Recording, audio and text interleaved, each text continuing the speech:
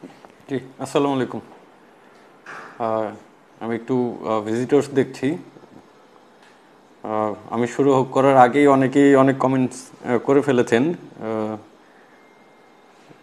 যারা positive comments করতেছেন তাদেরকেও থ্যাঙ্কস জানাচ্ছি, এবং যারা একটু টেন্সড আছেন, বেসিক্যালি আপনারা জানেন আমি এই ইস্যুগুলো নিয়ে কথা বলতেই আজকে আসছি, যে আমাদের আসলে যে পেন্ডিং অর্ডারগুলো সেগুলো আমরা কিভাবে ডেলিভার করব, এবং আমাদের বর্তমান ক্যাম্পেইন এবং ভবিষ্যৎ পরিকল্পনা এগুলো নিয়ে আজকে আমরা আলাপ করব। এবং আহ, আমি চেষ্টা করতেছি যত দ্রুত আপনাদেরকে এগুলো আপডেট জানানো যায়। আমি কিছুদিন আগেও এসেছিলাম, এবং সেখানেও আপনাদের সাথে অনেক কিছু প্ল্যান শেয়ার করেছি। মাঝখানেও বিগত দিনগুলোতেও নতুন নতুন অনেক কমিউনিকেশনস আপনারা বিভিন্ন গণমাধ্যম বা বিভিন্ন মাধ্যমে পেয়েছেন, বা আমাদের পেজের থ্রুতেও বিভিন্ন কিছু জেনেছেন। সো উল্লেখযোগ্য কিছু ঘটনাগুলো নিয়ে আমার ব্যাখ্যাও থাকবে। ও, আর আপনারা জানেন যে আমি যখন লাইভে আসি আসলে আমি আপনাদের সাথে একটু আড্ডা দিতে চাই। দিন শেষে আপনারা জানেন যে বাংলাদেশের সবচেয়ে আলোচিত যে নামটা এখন আসলে সেটা ইভ্যালি, এবং ই কমার্স এইটার হিস্ট্রি এবং এটার অতীত বা আমার অতীত হয়তো আপনারা এর আগে বহু লাইভে শুনেছেন, তারপরে আমার মাঝে মাঝে ওগুলো বলতে হয়। সো আমি যদি ওগুলো বলার আগে আজকে একটু নতুন কিছু বলতে চাই, তাহলে আমার আজকে সারাদিনই মনে হচ্ছিল যে আজকে কী নিয়ে আলাপ করব। আমি প্রথমে আমাদের এই দেশের ই কমার্সের আবির্ভাব, বা পৃথিবীতে ই কমার্স কীভাবে শুরু হলো, বা পৃথিবীর বিজনেস কমার্স ই কমার্স এগুলো নিয়ে একটু ভাবতেছিলাম, আপনাদের সাথে একটু আইডিয়াগুলো শেয়ার করি। আমি জানি না যে আমি যা বলতেছি সেগুলো কিন্তু আসলে আমার নিজস্ব ধারণা বা চিন্তা থেকে বলতেছি। আপনারা হয়তো স্টাডি যারা করেন তারা আমার চেয়ে ভালো জানবেন। আপনারা দেখবেন যে একদম অর্থনৈতিক যদি আহ, শুরুর দিকে বলেন, যে দ্বিতীয় বিশ্বযুদ্ধের পরে যেই অর্থনৈতিক পরিবর্তনটা, সেইখানে আমরা যদি পৃথিবীব্যাপী অর্থনৈতিক জায়ান্ট যারা তাদের নিয়ে অ্যানালাইসিস করি, দেখবেন যে একটা সময় ছিল যে পৃথিবীতে ওই দেশগুলোই উন্নত যাদের টেকনোলজি ইউনিক ছিল, ওন ইনভেন্টেড টেকনোলজি ছিল। আপনারা জানেন যে সেইখানে জাপান বলি, জার্মানি বলি বা ইউএসএ বলি, তখন কিন্তু চায়না এইরকম পপুলার ছিল না, বা তাদের টেকনোলজিতে তারা অত আগানো ছিল না। বা জাপান বেশ আগানো ছিল, জার্মানি আগানো ছিল তাদের টেকনোলজির কারণে। তখন একটা জিনিস হতো কি, যে এই টেকনোলজিগুলো অনেক কস্টলি হতো, এবং টেকনোলজি দিয়ে তারা যেই অর্থনৈতিক বেনিফিট সেটা তারা গ্লোবালি নিত, এবং সেইখান থেকে এর এর এর আসলে বিস্তারিত সবই হয়তো আপনারা জানেন যে কিভাবে তারা বিজনেস করেছে। এরপরে ধরেন যদি 80-র দশকের পরে কথা আমরা বলি, যে 80-র দশকের পরে পুরো পৃথিবী আসলে যেই পরিবর্তনটা দেখেছে সেটা আসলে পৃথিবীর জন্মের পর থেকে আসলে অতটুকু পরিবর্তন হয়তো আমরা খেয়াল করলে দেখব যে হয় নাই। সো এই পুরোটাই আমরা আমাদের এখনকার জেনারেশন, বা আমরা যারা 80-র দশকে যাদের আমাদের জন্ম, আমরা বলি যে আমরা অনেকটাই লাকি যে আমরা পৃথিবীর সবচেয়ে আধুনিকায়নের যে যুগ, সেই যুগটা আমরা পরিবর্তনগুলো একদম ধীরে ধীরে, ধরেন কম্পিউটারের জন্ম, কম্পিউটারের প্রসার, এবং সেখান থেকে মোবাইল টেকনোলজি, এখন তো এআর ভিআর আর মানে সবই আপনারা দেখতেছেন। সেই কথাগুলো কেন বলতেছি আমরা বলবো, আমি ধীরে ধীরে বলবো যে কেন আসলে এই কথাগুলো প্রাসঙ্গিক। সো দেখবেন যে প্রথমে আসলো ইন্টারনেটের একটা যুগ। একটা সময় ছিল যে আমাদের আসলে কোনো কিছু ইনফরমেশন পেতে হলে বই পড়তে হতো, প্রচুর বই পড়তে হতো। বই পড়ার একটা অন্যতম ক্রিটিক্যাল পার্ট ছিল যে বইগুলো কোন ইনফরমেশন কোন বইতে আছে সেটা কিন্তু ওই সূচি দেখে পড়ে, মানে একটা সময় সাপেক্ষ ব্যাপার হতো। ধরেন আপনি আজকে এরোপ্লেনের থিওরি জানতে চান, মানে কিভাবে প্লেন ফ্লাই করে, ধরেন আকাশে ভাসতেছে, কিভাবে ভাসতেছে, তো সেটা যদি স্টাডি করতে যেতেন আপনি 90 বিলোতেই স্টাডি করতে গেলে আপনাকে বই খুঁজতে হতো যে এই সম্বন্ধে বই কোথায় আছে। সেটাই কিন্তু দেখবেন যে 90-র পরে এসে আমরা সেখানে একটা নতুন যুগের সূচনা পাই, সেটা হচ্ছে ইন্টারনেট। আমাদের পৃথিবীব্যাপী ইন্টারনেটের একটা সূচনা হয়, এবং সেই ইন্টারনেটকে ব্যবহার করে প্রথম যে কোম্পানিগুলো ই কমার্সগুলো শুরু করে, তার মধ্যে ইবে ছিল, অ্যামাজন ছিল। সো আমাদের সাথে কিছুটা অ্যামাজনের হিস্ট্রি জড়িত, বা কিভাবে আমরা আসলে এই প্ল্যানটা করি, কেন করি, সেজন্যই এই কথাগুলো বলতেছি। দেন কিন্তু আমার যতটুকু স্টাডি মনে পড়ে যে অ্যামাজন তার প্রাইমারি প্ল্যান শুরু করেছিল 94-এ, এবং খুব সম্ভবত 97-এ তারা হচ্ছে গিয়ে স্টক মার্কেটে তাদের একটা পাবলিক লিস্টেড কোম্পানি করে। আমি একটু দেখতে হবে 97 বা 99-এ। সো অ্যামাজনের প্রথম, আমি জীবনে অ্যামাজনের নাম প্রথম শুনি হচ্ছে 2000 নয়ে এসে যখন আমরা ইউনিভার্সিটির বই টই বিভিন্ন বিষয় নিয়ে কথা হতো যে বই কোথা থেকে কেনা যায় বা আমরা নীলক্ষেত থেকে বই কিনি, অনেকেই নতুন বই কিনতে চায়। যদিও আমার তখন আসলে MBA এর বিষয় চলে আসছে, তখন আসলে আমার অনার্স মাস্টার শেষ, তখন আমি এর আগে হয়তো নাম অ্যামাজনের নাম আমার কাছে আসছে, আমি আসলে ঠিক গুরুত্ব দেইনি। সো দেন আমরা অ্যামাজনের নামটা শুনি যে বুক সেলার যারা অনলাইনে বই অর্ডার করলে বইটা হোম ডেলিভারি দেওয়া হয় এবং সেইখানে বেশ কি বলে ইউনিক বই পাওয়া যায়, যে বইগুলো কোথাও পাওয়া যায় না। সো এই অ্যামাজনের নাম আসলে আমাদের জানা। এবং অনেস্টলি বলতে আলিবাবার নাম আমি প্রথম শুনি হচ্ছে গিয়ে, মানে প্রথম জানি হচ্ছে গিয়ে আমার নিজস্ব জীবনের একটা ঘটনায়, যে আমি 2011 সালে ব্যাংকে জয়েন করি, ঢাকা ব্যাংকে জয়েন করার আগে আমি জাস্ট জাহাঙ্গীরনগর থেকে আমার 2001-এ আমি জাহাঙ্গীরনগরে ঢুকি, স্ট্যাটিস্টিক্সে অনার্স মাস্টার্স কমপ্লিট করি। অ্যান্ড দেন আপনারা জানেন যে ব্যাংকে ঢোকা এবং আমার IBMBA দুইটা প্যারালাল আমি রান করি। সো জাহাঙ্গীরনগরেও যারা আমার চেনেন তখনই আসলে আমি যে খুব বেশি স্টুডিয়াস ছিলাম তা না, তার আগের লাইফটাতে বেশি, যারা রেসিডেন্সিয়াল মডেল স্কুল অ্যান্ড কলেজে যারা আমার ফ্রেন্ড সার্কেল আছেন তারা হয়তো জানেন যে আমি বেশ কী বলে বেশ পাঠ্যপুস্তক কেন্দ্রিক একটা স্টুডেন্ট ছিলাম। মানে আমি খুব বেশি এক্সট্রা অর্ডিনারি কোনো কোয়ালিটি আমার মধ্যে তেমন কিছু ছিল না, শুধু লেখাপড়া যেটা ওইটার মধ্যে আমি বিশেষ করে ম্যাথ অ্যান্ড ফিজিক্সে আমি আসলে খুব ডাই হার্ড ম্যাথ ফিজিক্সের ফ্যান ছিলাম। এবং একটা স্বপ্ন ছিল আমার যে হয়তো এই ট্র্যাকেই কোনো কিছু পড়ালেখা শেষ করা যাই। একটু প্রাসঙ্গিক কথাগুলো আসতেছি যে কোথা থেকে কি, যখন আমার পড়ালেখার স্বপ্নটা মানে এক্স্যাক্টলি যেভাবে পড়ালেখাটা শেষ করতে চেয়েছিলাম, সামহাউ আপনারা জানেন যে ইন্টারমিডিয়েটে অনেক সময় অনেক ধরনের মাইন্ডসেটের চেঞ্জ আসে, যে ঠিক আছে অনেকে ইন্টারমিডিয়েটে পড়ার সময় আসলে নানান ধরনের চেঞ্জেসগুলো আসে, যে ছোটোবেলা থেকে হয়তো স্বপ্ন দেখেছি ইঞ্জিনিয়ার হব বা সায়েন্টিস্ট হব বা যা কিছু হব, দেখা যায় ইন্টারমিডিয়েট পড়ার সময় এসে আবার ডিসিশনগুলো চেঞ্জ হয়ে যায়। তো যাই হোক আমার লাইফে এরকম একটা ডিসিশন চেঞ্জ আসে যে ওকে আমি এই সায়েন্টিস্ট হওয়ার যে স্বপ্ন বা ইঞ্জিনিয়ার হওয়ার যে স্বপ্ন সেটা থেকে সরে এসে যে ঠিক আছে কোনো দিন যদি কিছু করি তাহলে বিজনেস করব। বিজনেস করার স্বপ্নটা আসলে আমার যারা ইউনিভার্সিটি ফ্রেন্ড লাইফ যারা চেনেন তারা জানেন যে আমি ইউনিভার্সিটি লাইফ থেকেই বলতাম যে একটা সময় যে আমি বিজনেস করব। সো বিজনেস করতে যে এই প্রসঙ্গ আলিবাবা বা অ্যামাজন কীভাবে আসতেছে আপনারা পরে ম্যাচ করতে পারবেন। বিজনেস করতে যে 2011 সালে যেহেতু আমি ঢাকা ব্যাংকে জয়েন করলাম, ব্যাংকে জয়েন করার একটা কোর পারপাস ছিল যে আমি যখন বিজনেস ধরেন নিয়ে স্টাডি করতাম তখন আমাকে অনেকেই বলতো যে বিজনেস সাকসেসফুল হওয়ার আগে অবশ্যই জবের একটা এক্সপিরিয়েন্স থাকা বেটার, তাতে কর্পোরেট কালচার সম্বন্ধে বোঝা যায়, তাতে অনেক ধরনের কমিউনিকেশন স্কিল বাড়ে এবং অথবা অনেক ধরনের কানেকশনস বিল্ড আপ হয়, যেটা হয়তো ধরেন আমি ইউনিভার্সিটি স্টুডেন্ট বের হয়েই তো নিশ্চয়ই দেখা যাবে আমি ব্যাংকিং এলসি বুঝতাম না বা আমি কোনো বিজনেসম্যানের সাথে পরিচিত থাকতাম না, বা একটা কানেকশন, ওয়ার্ল্ড অফ কানেকশন, যেটা আমাদের সময় তো আসলে ওই সময় স্টার্ট আপ ওয়ার্ডটার সাথেও আমি তেমন একটা পরিচিত না। কিন্তু আমি এটুকু বলতে পারি যে আমি আমার 3 রুমমেট মিলে জাস্ট ঢাকা শহরে গ্রসারি নিয়ে যে এই যে মানুষ বাজার করে সেই বাজারটা, যে গ্রসারি আপনারা এখন চাল ডাল বা অন্যান্য কমার্স থেকে পান বা চাল ডাল স্পেশালাইজড এটাতে, সেটার প্ল্যান 2010-এর দিকে আমরা একবার করেছিলাম যে করা যায় কিনা, যারা আমার স্কুল কলেজ এবং ইউনিভার্সিটি ফ্রেন্ড ছিল। সো পরে আমরা দেখলাম যে আসলে সময়টা ঠিক এক্স্যাক্টলি ম্যাচ করে না, কারণ হচ্ছে গিয়ে কতজন মানুষ তখন আসলে তাদের সাথে কমিউনিকেশনসের ওয়েটা কী হবে, তখন আমরা টেলি ডেলিভারি যেটা আর কি টেলিফোন ভিত্তিক প্ল্যান করতেছিলাম, মোবাইল সার্ভিস ভিত্তিক। সো দেন আমার একটা স্বপ্ন ছিল যে ওকে আমি যদি ব্যাংকে জয়েন করি, অথবা আমার আসলে ব্যাংক অথবা কোনো মাল্টিন্যাশনাল কোম্পানি প্ল্যান ছিল যে এখানে জয়েন করলে আমি 5 to 7 ইয়ার্স জব করলে আমার একটা নলেজ আসবে যে বিজনেসগুলো কীভাবে রান করে অ্যান্ড কীভাবে বিজনেস করা যায়। কিন্তু স্বপ্নের জায়গাটা থেকে আসলে আমি সেই শুরু থেকেই 2001 থেকেই আমার জায়গাটাতে বেশ একটা মাইন্ডসেট আমার ছিল যে ওকে আমি বিজনেস করতে চাই। কারণ এবং চাওয়ার পিছনে অনেক সময় অনেকে থাকে যে ঠিক আছে মানুষ বিজনেস করতে যেসব কোয়ালিটি আমি মনে করি যে লাগে, ধরেন তার একটা প্রোডাক্ট নলেজ লাগে অথবা ব্র্যান্ডিং, অনেকে অবশ্য আমাকে বেশ ক্রিটিসাইজ করেন ইভেলি ব্র্যান্ড ভ্যালুর নিয়ে, আমি ওগুলো নিয়ে আজকে দেখি সুযোগ হলে কথা বলবো। সো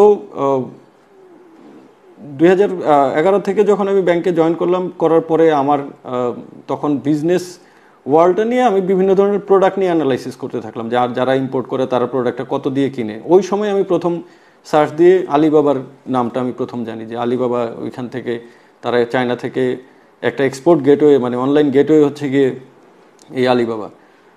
অ্যান্ড আপনারা জানেন যে 2014-তে আমি প্রাইমারি একটা বিজনেস শুরু করি, solar power plant, solar plant আর কি, মানে সোলার লাইট টাইট এগুলো আনার। এবং আমি একটা ভেন্ডিং মেশিন এনেছিলাম বাংলাদেশে। আমি জানি না আমার আগে কেউ ভেন্ডিং মেশিন এনেছিল কিনা। ভেন্ডিং মেশিনটা এখনও আসলে পরে আর কাজ করাতে পারিনি, কারণ এটার টেকনোলজি, আমি কার্ড দিয়ে টেকনোলজিগুলো বিল্ড আপ করতে পারিনি, যে কীভাবে মানুষ পে করবে, কারণ কারেন্সি ওয়াজ নট কনভিনিয়েন্ট। ওই বিজনেসটাও ছোটো একটা ইনভেস্টমেন্ট থেকে আমার ইনভেস্টমেন্ট লস হয়। সো জাস্ট এইভাবে আগাতে আগাতে আমরা হঠাৎ করেই আমি বিজনেসের কিছু অ্যানালাইসিস বের করি। যেমন হচ্ছে গিয়ে, যেহেতু আমি খুব আমার ফ্যামিলি সম্বন্ধে যদি বলি, যে আমার বাবা একজন বিজনেস ম্যান ছিলেন, ওনাদের আসলে ট্রান্সপোর্টেশন বিজনেস। আপনারা জানেন যে সাভারের দিকে বা আমিনবাজার বলের পরে এই রিজনগুলোতে যারা বিজনেস করে তারা মোর অফ বিভিন্ন বাস ট্রাক, মানে আমাদের অনেক বাস ট্রাক এগুলো ছিল। সো আবার এমন না যে ধরেন আমরা খুব গ্রুপ অফ কোম্পানিজ থেকে আসা, যে অনেক আমি যে টাইপের স্বপ্ন দেখি সেই টাইপের ক্যাপিটাল আমি ফ্যামিলি থেকে পাই। সো আমাকে ইন্সপায়ার করে মোর অফ যে এমন বিজনেস আমাকে করতে হবে যেখানে কম্পিটিশনটা আমার আসলে খুব বিগার স্কেল কারোর সাথে করতে হবে না। অ্যান্ড বিগার স্কেলে যদি না করতে হয়, দেন আমরা ভাবলাম কি, বিগার স্কেল বলতে আমরা কি বুঝাচ্ছি? আমরা বুঝতেছি যমুনা গ্রুপ, বসুন্ধরা গ্রুপ বা মেঘনা গ্রুপ বা আমাদের যেসব গ্রুপ অফ কোম্পানিজ আছে, ওয়ালটন, মানে এইরা যে বিজনেসগুলো করে, নিশ্চয়ই আমি তাদের কম্পিটিশনে যে কোনো বিজনেস করতে পারবো না। দেন গত লাইভে আমি একটা কথা বলেছিলাম যে বড় বড় বিজনেসম্যান কেন আসলে ই কমার্স খুলে নেই। এবং এটা যদি আপনি ইন্ডিয়াতেও দেখেন, যে ইন্ডিয়াতেও রিলায়েন্স আসছে আসলে ফ্লিপকার্টের অনেক পরে। রিলায়েন্স জিও মার্ট, আমার ধারণা এটা খুব সম্ভবত তারা 2019-এ শুরু করে। I am not sure exactly, but very letter. মানে যখন অ্যামাজন আলিবাবা এসে এখানে, অ্যামাজন অ্যান্ড ওয়ালমার্ট এসে যখন ফ্লিপকার্টকে অ্যাকোয়ার করে, দেন এরপরে আসলে রিলায়েন্সের মতো কোম্পানি ই কমার্সে আসে। এই বিগ কোম্পানিগুলো যে ই কমার্সে আসবে না, এটা আমি মোটামুটি শিওর। এটার বেশ কিছু লজিক্যাল রিজন থাকে। কারণ যখন কোনো বড় কোম্পানি একটা বিজনেসে আসতে চায়, তাদেরকে অনেক ধরনের ক্যালকুলেশন করতে হয়, যে এখানের রিটার্ন অন ইনভেস্টমেন্ট কী হবে, এখানে আমরা ইনভেস্ট করলে এটার প্রফিটেবিলিটি সার্টেন কি না, এই জায়গাটায় রিস্ক ফ্যাক্টর কী কী, এই জায়গাটায় আসলে রিয়েল অ্যাসেট কী কী ডেভেলপ হচ্ছে। ধরেন কোনো একটা মানে গ্রুপ অফ কোম্পানি সে যখন একটা ফ্যাক্টরি দেয়, তখন সে ফ্যাক্টরির পিছনে বিভিন্ন ধরনের অ্যানালাইসিস করে, তার পাস্টের সেলসের ডেটা অ্যানালাইসিস করে, সে তার ব্যাংকিংয়ের সাথে তার একটা অ্যারেঞ্জমেন্ট থাকতে হয়, কারণ জানে যে ফাইন্যান্সের সবচেয়ে লো কস্ট ফাইন্যান্স হচ্ছে কি আসলে ব্যাংকিং চ্যানেলে যে ফাইন্যান্সটা আসে, অথবা ক্যাপিটাল মার্কেট থেকে যেসব ফাইন্যান্স আসে, ওগুলো হচ্ছে কি লো কস্ট। আদার দেন ধরেন আমরা স্টার্ট আপ বলি বা এরা যারা করি, সেটা যদি ইভেন ইকুইটি সেলও হয়, সেটাও আসলে আপনারা যারা ফান্ড রেজ করেছে যেসব ফাউন্ডার্স, তারা অন্তত তাদের কাছে শুনতে পারবেন যে আমাদের মতো কোম্পানিগুলোর আসলে ফান্ড রেজিংটা বেশ কস্টলি। তো যেহেতু আসলে আমাদের ওন ইকুইটি খুব কম থাকে, সো আমি প্রথমেই কিন্তু আবার ই কমার্সে আসিনি, বা প্রথমে প্ল্যান করেই আসিনি যে আসলে আমি ই কমার্স খুলবো বা আমি কোনো টেকনোলজি বেসড কোম্পানি খুলবো। আমি তখন প্রথম বিজনেস শুরু করি সোলার অ্যান্ড ভেন্ডিং মেশিন, দুটাতেই আমার ফেল করে, এবং আমি আমার ফাদারের কিছু প্রপার্টি মর্গেজ রেখে কিছু লোন নিয়ে এই বিজনেসগুলো শুরু করি, এবং কিছু টাকা ওইখানে লস হয়। বাট পরে যে আমি দেখলাম যে ব্র্যান্ডিংয়ের একটা পার্ট হিসেবে যদি আমি বাচ্চাদের কোনো প্রোডাক্ট করি, আপনারা দেখবেন যে স্টিল আমি বলবো this is the big opportunity. যদি কেউ করতে চান, দেখবেন যে বাংলাদেশে বাচ্চাদের প্রোডাক্টে বেসিক্যালি খুব লয়াল কোনো ব্র্যান্ড, মানে লাইক আপনি যদি মার্কেট লিডার টাইপের কোনো ব্র্যান্ড, যে কিনা ডাইপার বা হোয়াইট হাউস, যে বিজনেসটা আমি পরে শুরু করেছিলাম, সেখানে আমরা মার্কেট লিডার টাইপের কোনো ব্র্যান্ডকে আসলে বাংলাদেশে পাইনি। বিদেশি ব্র্যান্ডগুলো কিছুটা লিডিং দিচ্ছিল। তখনও দেখতাম যে হাগিস, প্যাম্পার্স, এগুলো মার্কেট শেয়ার জাস্ট কেউ কোনো সময় হাগিস বেশি থাকে, অথবা প্যাম্পার্স থাকে, অথবা এরপর মামি পকো আসলো, বা বাংলাদেশের লোকাল অনেকগুলো ম্যানুফ্যাকচার্ড হলো। সো আমার একটা ড্রিম ছিল যে ওকে, বাংলাদেশের মানুষ ওই জায়গাটায় খুব সেন্সিটিভ, মানে আমি আমার জামাটা আসলে কত দিয়ে কিনতেছি বা আমি কী খাচ্ছি, এটার চেয়েও বড় ইম্পর্টেন্ট বিষয় হচ্ছে আমার সন্তান বা আমার ছেলে জন্ম নেওয়ার পরে তার প্রতি যে কেয়ারিং মাইন্ডসেটটা আমাদের আছে বা সব বাবা মায়ের আছে, তাতে আসলে কোয়ালিটির একটা প্রোডাক্ট ডেভেলপ করতে পারলে আই হোপ বিজনেস করা যাবে। এগুলো সবই প্রাসঙ্গিক। আমি গল্পটা আসলে আমি জানি যে আপনারা কি শুনতে চাচ্ছেন, এর মধ্যে হয়তো অনেক নেগেটিভ কমেন্টসও করতেছেন যে এগুলো কী বলে। আমি যারা আমার মূল কথা শুনবেন ওইটা তো আসলে 10 মিনিট বা 15 মিনিটে শেষ করতে পারবো। তা আমি যেহেতু গল্প করার সুযোগ সরাসরি সবার সাথে এইভাবে পাই না, একটা চান্স পাচ্ছি, তাই গল্পগুলো করতেছি। দেন আপনারা জানেন আমি 2016 সালে প্রথম ডাইপার বিজনেস নিয়ে প্ল্যান করি এবং নাম দিই কিডস। এটা আমার জার্মানিতে এক কাজিন থাকে, তো উনি কিছু আমাকে টেকনোলজিক্যালি হেল্প করেন ওনার প্ল্যানে। মানে কাজিন থাকে মানে আমার ওয়াইফের কাজিন, ওনারা by born owner German. So তারা আমাকে টেকনোলজিক্যালি কিছু হেল্প করে, তাদের দেশের কিছু ম্যাটেরিয়ালস সোর্সিংয়ে হেল্প করে। তখন আমরা ওই ম্যাটেরিয়ালস সোর্সিংটাকে ক্যাপিটালাইজ করে আমরা চায়নার সাথে কমিউনিকেট করি যে অ্যাজ লাইক ধরেন মানে টেকনোলজিটা ওই দেশের এবং চাইনিজ ম্যানুফ্যাকচার। সো ওইভাবে কম্পেয়ার করে আমরা লোকালি মানে রেজিস্টার্ড ব্র্যান্ড ডেভেলপ করি, যে ব্র্যান্ডটা আমাদের যাতে কিডসের ব্র্যান্ড ইকুইটিটা 2 জায়গায় রেজিস্ট্রেশন হয়। একটা হচ্ছে গিয়ে এইখানে, আর তার সাথে আমার একটা এগ্রিমেন্ট হয় যে আমরা যদি ইন্টারন্যাশনাল মার্কেটে যাই তাহলে আমরা হচ্ছে গিয়ে সেখানে একটা পার্টনারশিপ থাকবে। সো এই ডাইপার বিজনেস করতে যেই আসলে আমার জীবনে বিজনেসের প্রথম আইডিয়েশনগুলো শুরু হয়। দেখলাম যে আমি যে ডাইপারটা আনি এবং যে রেটে বিক্রি করি সেই জায়গা থেকে বেশ কিছু মার্জিন আসলে আমাকে ক্যালকুলেট করতে হলো। যেমন হচ্ছে কি আমি আসলে দেখা যাচ্ছে একটা ডিলারকে একটা মার্জিন দিই, ডিলার আবার দোকানদারকে একটা মার্জিন দিতে হয়, নাহলে দোকানদার নেবে না। সো এবং দোকানদার কাস্টমারের কাছ থেকে একটা প্রফিট করে।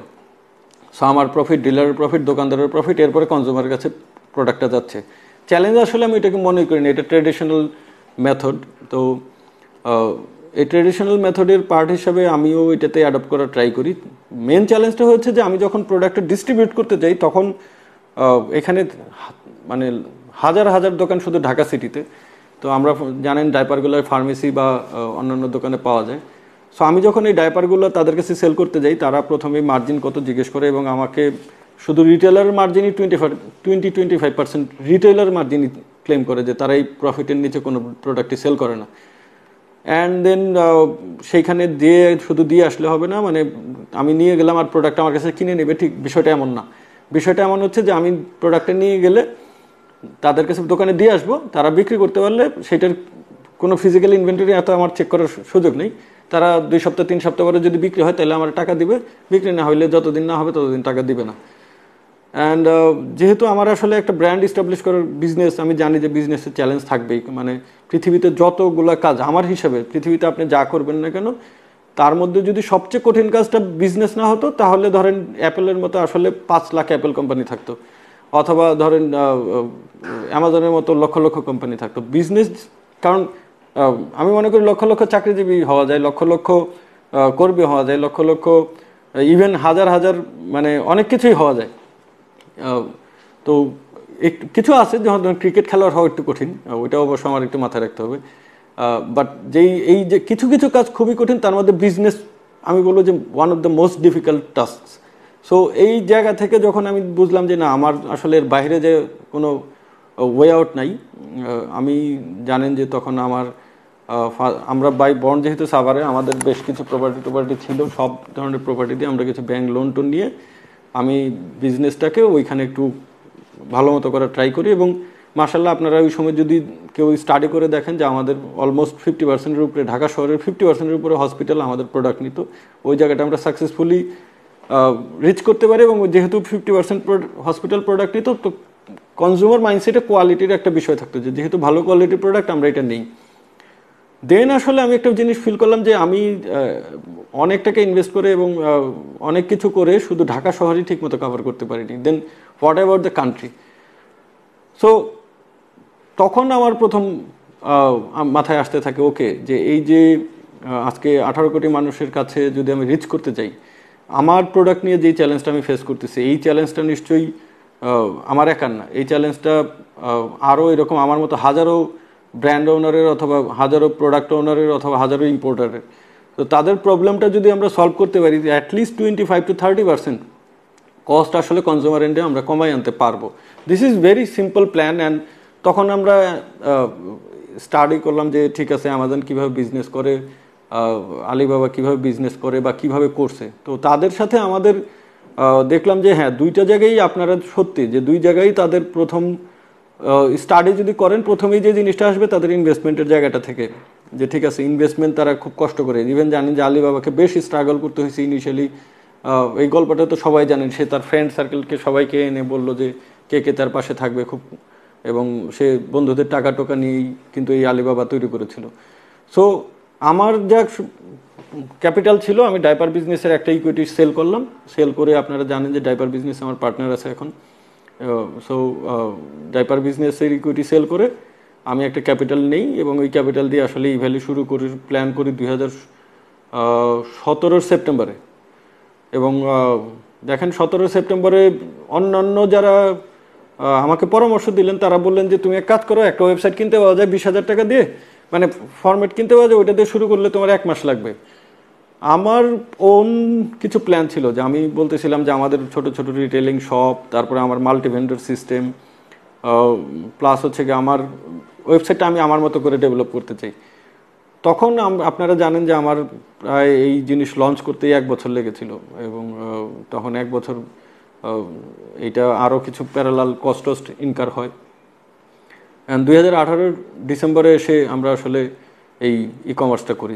তো যাই হোক, আবার একটা জিনিস টানি যে কেন আসলে আমি ই কমার্স করার সাহস পেলাম, তার মধ্যে ওয়ান অফ দ্য কি রিজনসই হচ্ছে কি আমি জানি যে এই বিজনেসটায় অ্যাটলিস্ট বাংলাদেশের টপ গ্রুপ অফ কোম্পানিজের আসার কোনো চান্স নেই। আমি এখনও বলবো যে মানে what ever money you have, মানে নো ওয়ান উইল ডেয়ার, মানে আমি with due honour with the, মানে কেন না, আবার এটাও বলতেছি না যে তাদের টাকা নাই বা তারা ডেয়ার না, মানে আমি ওই সেন্সে বলিনি। আমি যেটা বোঝাইতে চাচ্ছি যে যেহেতু তাদের ROI, রেফারেন্স, ক্যালকুলেশন, প্রফিটেবিলিটি কোনো ডেটাই তো আসলে খুঁজে পাবে না বাংলাদেশে। তো কোনো এমন যদি হয় যে আপনি একটা সিমেন্ট ফ্যাক্টরি করবেন তাহলে সিমেন্টের মার্কেট সাইজ জানেন, সিমেন্টের ইন্ডাস্ট্রি, সিমিলার ইন্ডাস্ট্রি বাংলাদেশে আছে, তাদের সেলস কত জানেন, তাদের ওইখানে এক্সপার্ট লোক আছে সেটা জানেন, আপনার ফিজিক্যাল অ্যাসেট ক্রিয়েট হবে সেটা জানেন, ব্যাংক থেকে ফাইন্যান্স পাবে সেটা জানেন। কিন্তু যখন একটা ই কমার্স নিয়ে বাংলাদেশে কেউ প্ল্যান করবে, আমি শিওর ছিলাম যে এখানে আইদার বিদেশি কোনো কোম্পানি, আইদার অ্যামাজন অথবা আলিবাবা অথবা এরকম কেউ আসবে, এবং লোকালি যেহেতু ফ্লিপকার্ট ইন্ডিয়াতে সাকসেসফুল হয়েছে বা আলিবাবা ইবেকে বিট করে চায়নাতে সাকসেসফুল হয়েছে। সো আমার একটা বিশ্বাস যে টেকনোলজি, ওই যে শুরুতে কেন আসলে আমি ওই জাপান জার্মানের কথাটা বললাম যে একটা সময় টেকনোলজি ছিল হচ্ছে গিয়ে ট্রান্সফারেবল না, মানে ধরেন জাপানের যে টেকনোলজিটা জানা ছিল টয়োটা গাড়িতে যে সেই টেকনোলজিটা ইউজ করছে, সেই টেকনোলজি বাংলাদেশে আসলে কেউ ওই ধরনের ফ্যাক্টরি বিল্ড আপ করার মতো ক্যাপাসিটি রাখতো না।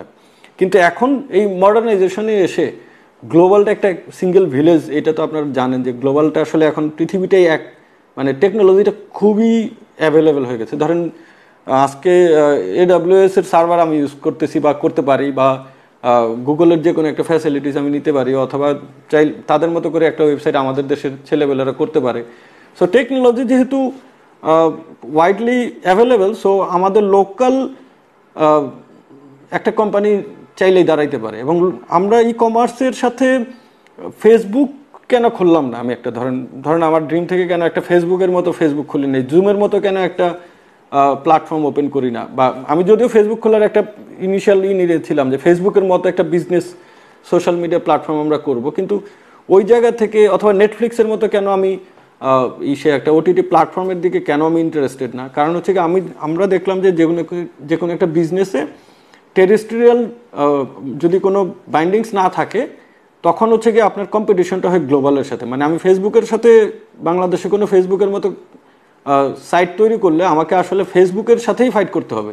কিন্তু আমি যদি বাংলাদেশে একটা ই কমার্স ডেভেলপ করি তাহলে এখানকার কোর কম্পোনেন্ট হচ্ছে গিয়ে এইখানকার প্রোডাক্ট, লোকাল প্রোডাক্ট, এখানকার কোর কম্পোনেন্ট হচ্ছে গিয়ে এখানকার লোকাল সেলার্স, এখানকার কোর কম্পোনেন্ট হচ্ছে গিয়ে এখানকার কাস্টমার। সো আমার কিন্তু ইন্ডিয়া বসে অ্যামাজনে আমার সাথে আসলে ফাইট করতে পারবে না, তাকে হয় আইদার এখানে আসতে হবে অথবা আমার আসলে তার কম্পিটিশনটা ফিল করতে হবে না। সো মানে আমি ধরেন আজকের ইভ্যালির এত কথাগুলো বলার কারণ হচ্ছে কি আজকে আমি এই কথাগুলো বলতেছি, 5 লাইনটা যদি বলি যে ইভ্যালির জন্য হয়তো অনেকেই ফিল করতেছেন যে অনেকভাবে সাফারার হচ্ছেন, যারা গেইন পেয়ে গেছেন ওই হিস্ট্রিটা এখন আসলে পাস্ট। আপনারা জানেন যে আমি গতকাল যদি সুস্থ থাকি আর আজকে যদি অসুস্থ থাকি তাহলে মনে হয় আমার জীবনটাই মানে শিখ যারা হয় তারা কিন্তু তখন ওইটাকেই মনে করে এইটাই মনে হয় আমার জীবন। তো যারা স্ট্রাগল করতেছেন তাদের স্ট্রাগলিংয়ের পিছনের হিস্ট্রিটা আসলে একটু জানাইতে চাচ্ছে এই কারণে যে আজকে এখানে জানেন যে বাংলাদেশের সব টপ মিডিয়া থেকে শুরু করে অনেকেই আসলে ইভ্যালির সামগ্রিক পরিকল্পনায় কোনো ভুল ছিল কিনা বা ভবিষ্যৎ পরিকল্পনায় বড় ধরনের ভুলের কারণে জনগণ সেটাতে ক্ষতিগ্রস্ত হবে কিনা এটা কিন্তু মিডিয়ার একটা দায়িত্ব থেকেই কিন্তু ওনারা প্রতিনিয়ত আলাপ করেন বা লেখালেখি করেন। তো যাই হোক, পাঁচ লাইনটা বললাম এই কারণে যে আমি এত গল্প কেন করতেছি। দেখেন, এই যে যেহেতু আমরা জানি যে এখানে চান্সেস ইজ লো যে বিগ কম্পিটিটরকে ফেস করার চান্স কম, এবং আমি যখন আসি তার আগে কিন্তু অথবা প্রাণের আপনারা জানেন যে ছিল, বাট আই নো যে they will never take the risk of their own money in a way যে যেখানে আসলে একটা মাস মার্কেটিংয়ের বিশাল বিষয় থাকে, মানে একটা মাস গ্যাদারিং ছাড়া আর কিছু হতে পারে একটা multi vendor e commerce impossible. ধরেন আপনি ওয়েবসাইট, আমি কালকেও আমার প্রোফাইলের ডেটা দিয়েছি যে ইভ্যালিতে এখন পর্যন্ত ওয়েবসাইট ভিজিটর্স জুলাই মাসে যখন আমরা চ্যালেঞ্জে থাকি তখনও আসলে ইভ্যালির যে ভিজিটর্স লেভেলটা সেটা আপনি দেখেন নাম্বার 1, এবং সেটা কতটুকু হাই, মানে প্রচুর ক্রেতা আনা আর কি, যদিও এখনো ক্রেতা ক্রিয়েট হয় নাই, মানে ভিজিটর্স আনা, মানে একটা জায়গায় ক্রেতা ক্রিয়েট হয়তো আমি সাকসেসফুলি প্রচুর করতে পারিনি, স্টিল ইট ইজ হিউজ, মানে in terms of competition, but in terms of possibilities এটা আসলে কিছুই না, এখনো কিছুই ক্রেতা তৈরি হয়নি। সো ইভ্যালির জন্মের পরে আমরা যেই পরিকল্পনাটা করলাম যে ঠিক আছে, আমরা প্রথমে যদি কাস্টমারকে আনতে চাই তো আমার দিক থেকে প্রফিটেবিলিটির ক্যালকুলেশনটা কিন্তু করা ছিল যে প্রফিটেবিলিটিকে আমি যদি একটা বাইকের 10,000 টাকা লস করি, একটা শার্ট বিক্রি করে যদি 5টা শার্ট বিক্রি করে সেই যদি 10,000 টাকা উঠে আসে, তখন কিন্তু আসলে বাইকের লসটা আমি শার্ট দিয়ে কাভার করতে পারবো। এবং আপনারা দেখবেন যে ফ্রম দ্য ডে ওয়ান আমরা প্রচুর প্রোডাক্ট এনলিস্টমেন্টের দিকে ফোকাস ছিলাম, এবং স্টোরিজটা হয়তো আমি খুব গুছাই বলতে পারতেছি না, কিন্তু যদি অগোছানোভাবেও বলি, এই যে আজকে 1900 এমপ্লয়মেন্ট ক্রিয়েট, এইটা তো আসলে না করেও কিন্তু মনিটারি ট্রানজ্যাকশন করা যেত, কিন্তু আমরা যেহেতু জানি যে এন্ড অফ দ্য ডে এই ইভ্যালিকে প্রফিটেবলই হইতে হবে, এবং প্রফিটেবিলিটি কিন্তু ধরেন অ্যাজ এ আমি এর মাঝখানে জানেন আমরা ভাউচার দিই, এর মাঝখানে আমরা ক্যাশব্যাক মডালিটি দিই, ওগুলো নিয়েও বেশ কিছু ইস্যু হয়, কিন্তু এগুলো সবগুলোর উদ্দেশ্যই ছিল যে মাল্টি প্রোডাক্ট সেলিং প্ল্যাটফর্ম হিসেবে একটার প্রফিটেবিলিটি দিয়ে আরেকটা অ্যাডজাস্টমেন্ট করে যাতে পুরো প্ল্যাটফর্মটাকে প্রফিটেবল করা যায়। এবং সেইটা করতে যে এই কাজ করতে যে প্ল্যান অ্যান্ড এক্সিকিউশনের জায়গায় কিছু ভুল হতে পারে, বা কিছু জায়গায় আমাদের ধরেন যে আমার প্ল্যান এটা ছিল কিন্তু প্ল্যানটা প্রপারলি এক্সিকিউশনে না যাওয়ার কারণে, ধরেন আমি ভাবছি যে বাইক আমার বিক্রি হবে 50টা আর সাথে আমার শার্ট বিক্রি হবে হচ্ছে গিয়ে 5 লাখ, কিন্তু দেখা যাচ্ছে বাইকগুলো আসলে বিক্রি হলো, শার্টগুলো না হওয়াতে তখন আমি তো আর মানে সিস্টেমটাকে অফ করে দিয়ে বাইকটাকে অফ করতে পারি না, তখন আমাকে কি করতে হয় যে এই শার্টগুলোতে বিক্রি আসা পর্যন্ত একটা রিজনেবল কালচার ক্রিয়েট করতে হয়। যেটা জানেন যে ইন্ডিয়াতে একটা সময় ছিল, ফ্লিপকার্ট নিয়েও যদি অ্যানালাইসিস পড়ে দেখেন, একটা সময় ছিল গ্যাজেটস অ্যান্ড মানে অনেকটাই হচ্ছে কি মোবাইল গ্যাজেটস অ্যান্ড এই প্রোডাক্টগুলোর মানে সবচেয়ে বেশি সেল হতো। এখন যদি মানে ফ্লিপকার্টের মিন্ত্রা অ্যাকুইজিশনের পরে যে দেখবেন যে সেখানে হিউজ পরিমাণের আসলে লাইফস্টাইল আইটেমগুলো সেল হচ্ছে, এবং তখন তারা এরপরে একটার পরে একটা অ্যাকুইজিশনে যেতে থাকে। তখন দেখবেন যে অ্যামাজন যে গ্রসারিতে যাচ্ছে, অ্যামাজন কিনারা নামে একটা ওই ছোটো ছোটো পপ শপকে ইনভলভমেন্ট করে। মানে প্রফিটেবিলিটি প্রথম কাজটা হচ্ছে গিয়ে পপুলারিটি অ্যান্ড দেন হচ্ছে গিয়ে প্রফিটেবিলিটি। এখন তো মৌলিক যে বিষয়টা থাকে যে যেই বিষয়টা ক্রিয়েট হয়েছে, ধরেন আজকে যেই কন্ট্রোভার্সিয়াল বিষয়টা যে ইভ্যালির যে লসটা, সেটাকে আসলে আমরা জানতাম না বা আমাদের হচ্ছে আমরা দেখতে পাইনি, কিন্তু আমরা কিন্তু একবারও অস্বীকার করিনি যে এটা আমরা দেখতে পাই নাই বা এটা আমরা জানতাম না। কিন্তু আমরা যেটা জানতাম, আমি যেটা বারবার এই ঘটনার আগেও বলতেছিলাম যে আমরা জানতাম যে এই যে লসটা হচ্ছে সেটা আসলে আমরা যখন দেখবেন যে একটা সময় আমাদের ছিল মোস্ট অফ দ্য প্রোডাক্টস ছিল বাইক অ্যান্ড মোবাইলস, সেইখান থেকে কিন্তু মোবাইলে আমরা প্রফিটেবিলিটির জায়গাটা তৈরি করতে পারতেছিলাম। মানে জানেন যে আমরা সবগুলো প্যারেন্ট কোম্পানি, বাংলাদেশের সবগুলো প্যারেন্ট কোম্পানি থেকে ডিরেক্টলি যেই মোবাইলগুলো আমরা নিতাম প্যারেন্ট কোম্পানি থেকে ডিরেক্টলি মোবাইল নিতাম, মানে not from the dealers and, এবং সেখানে নেগোসিয়েশনটা একটু বেটার করার চেষ্টা করতাম। বাইকে আমাদের একটা সাবসিডি দিতে হতো এবং বাইকে একটা ভালো পরিমাণ সাবসিডি যেত, এই জিনিসটা আমরা জানতাম, কিন্তু আমাদের বিশ্বাস ছিল যে এইটা যদি আমরা 3-4-5 ইয়ার্স রান করতে পারি তাহলে এইখানে যেই নেগেটিভিটিটা তৈরি হবে সেইটা প্রফিটেবিলিটি দিয়েই আবার আমরা অ্যাডজাস্ট করব।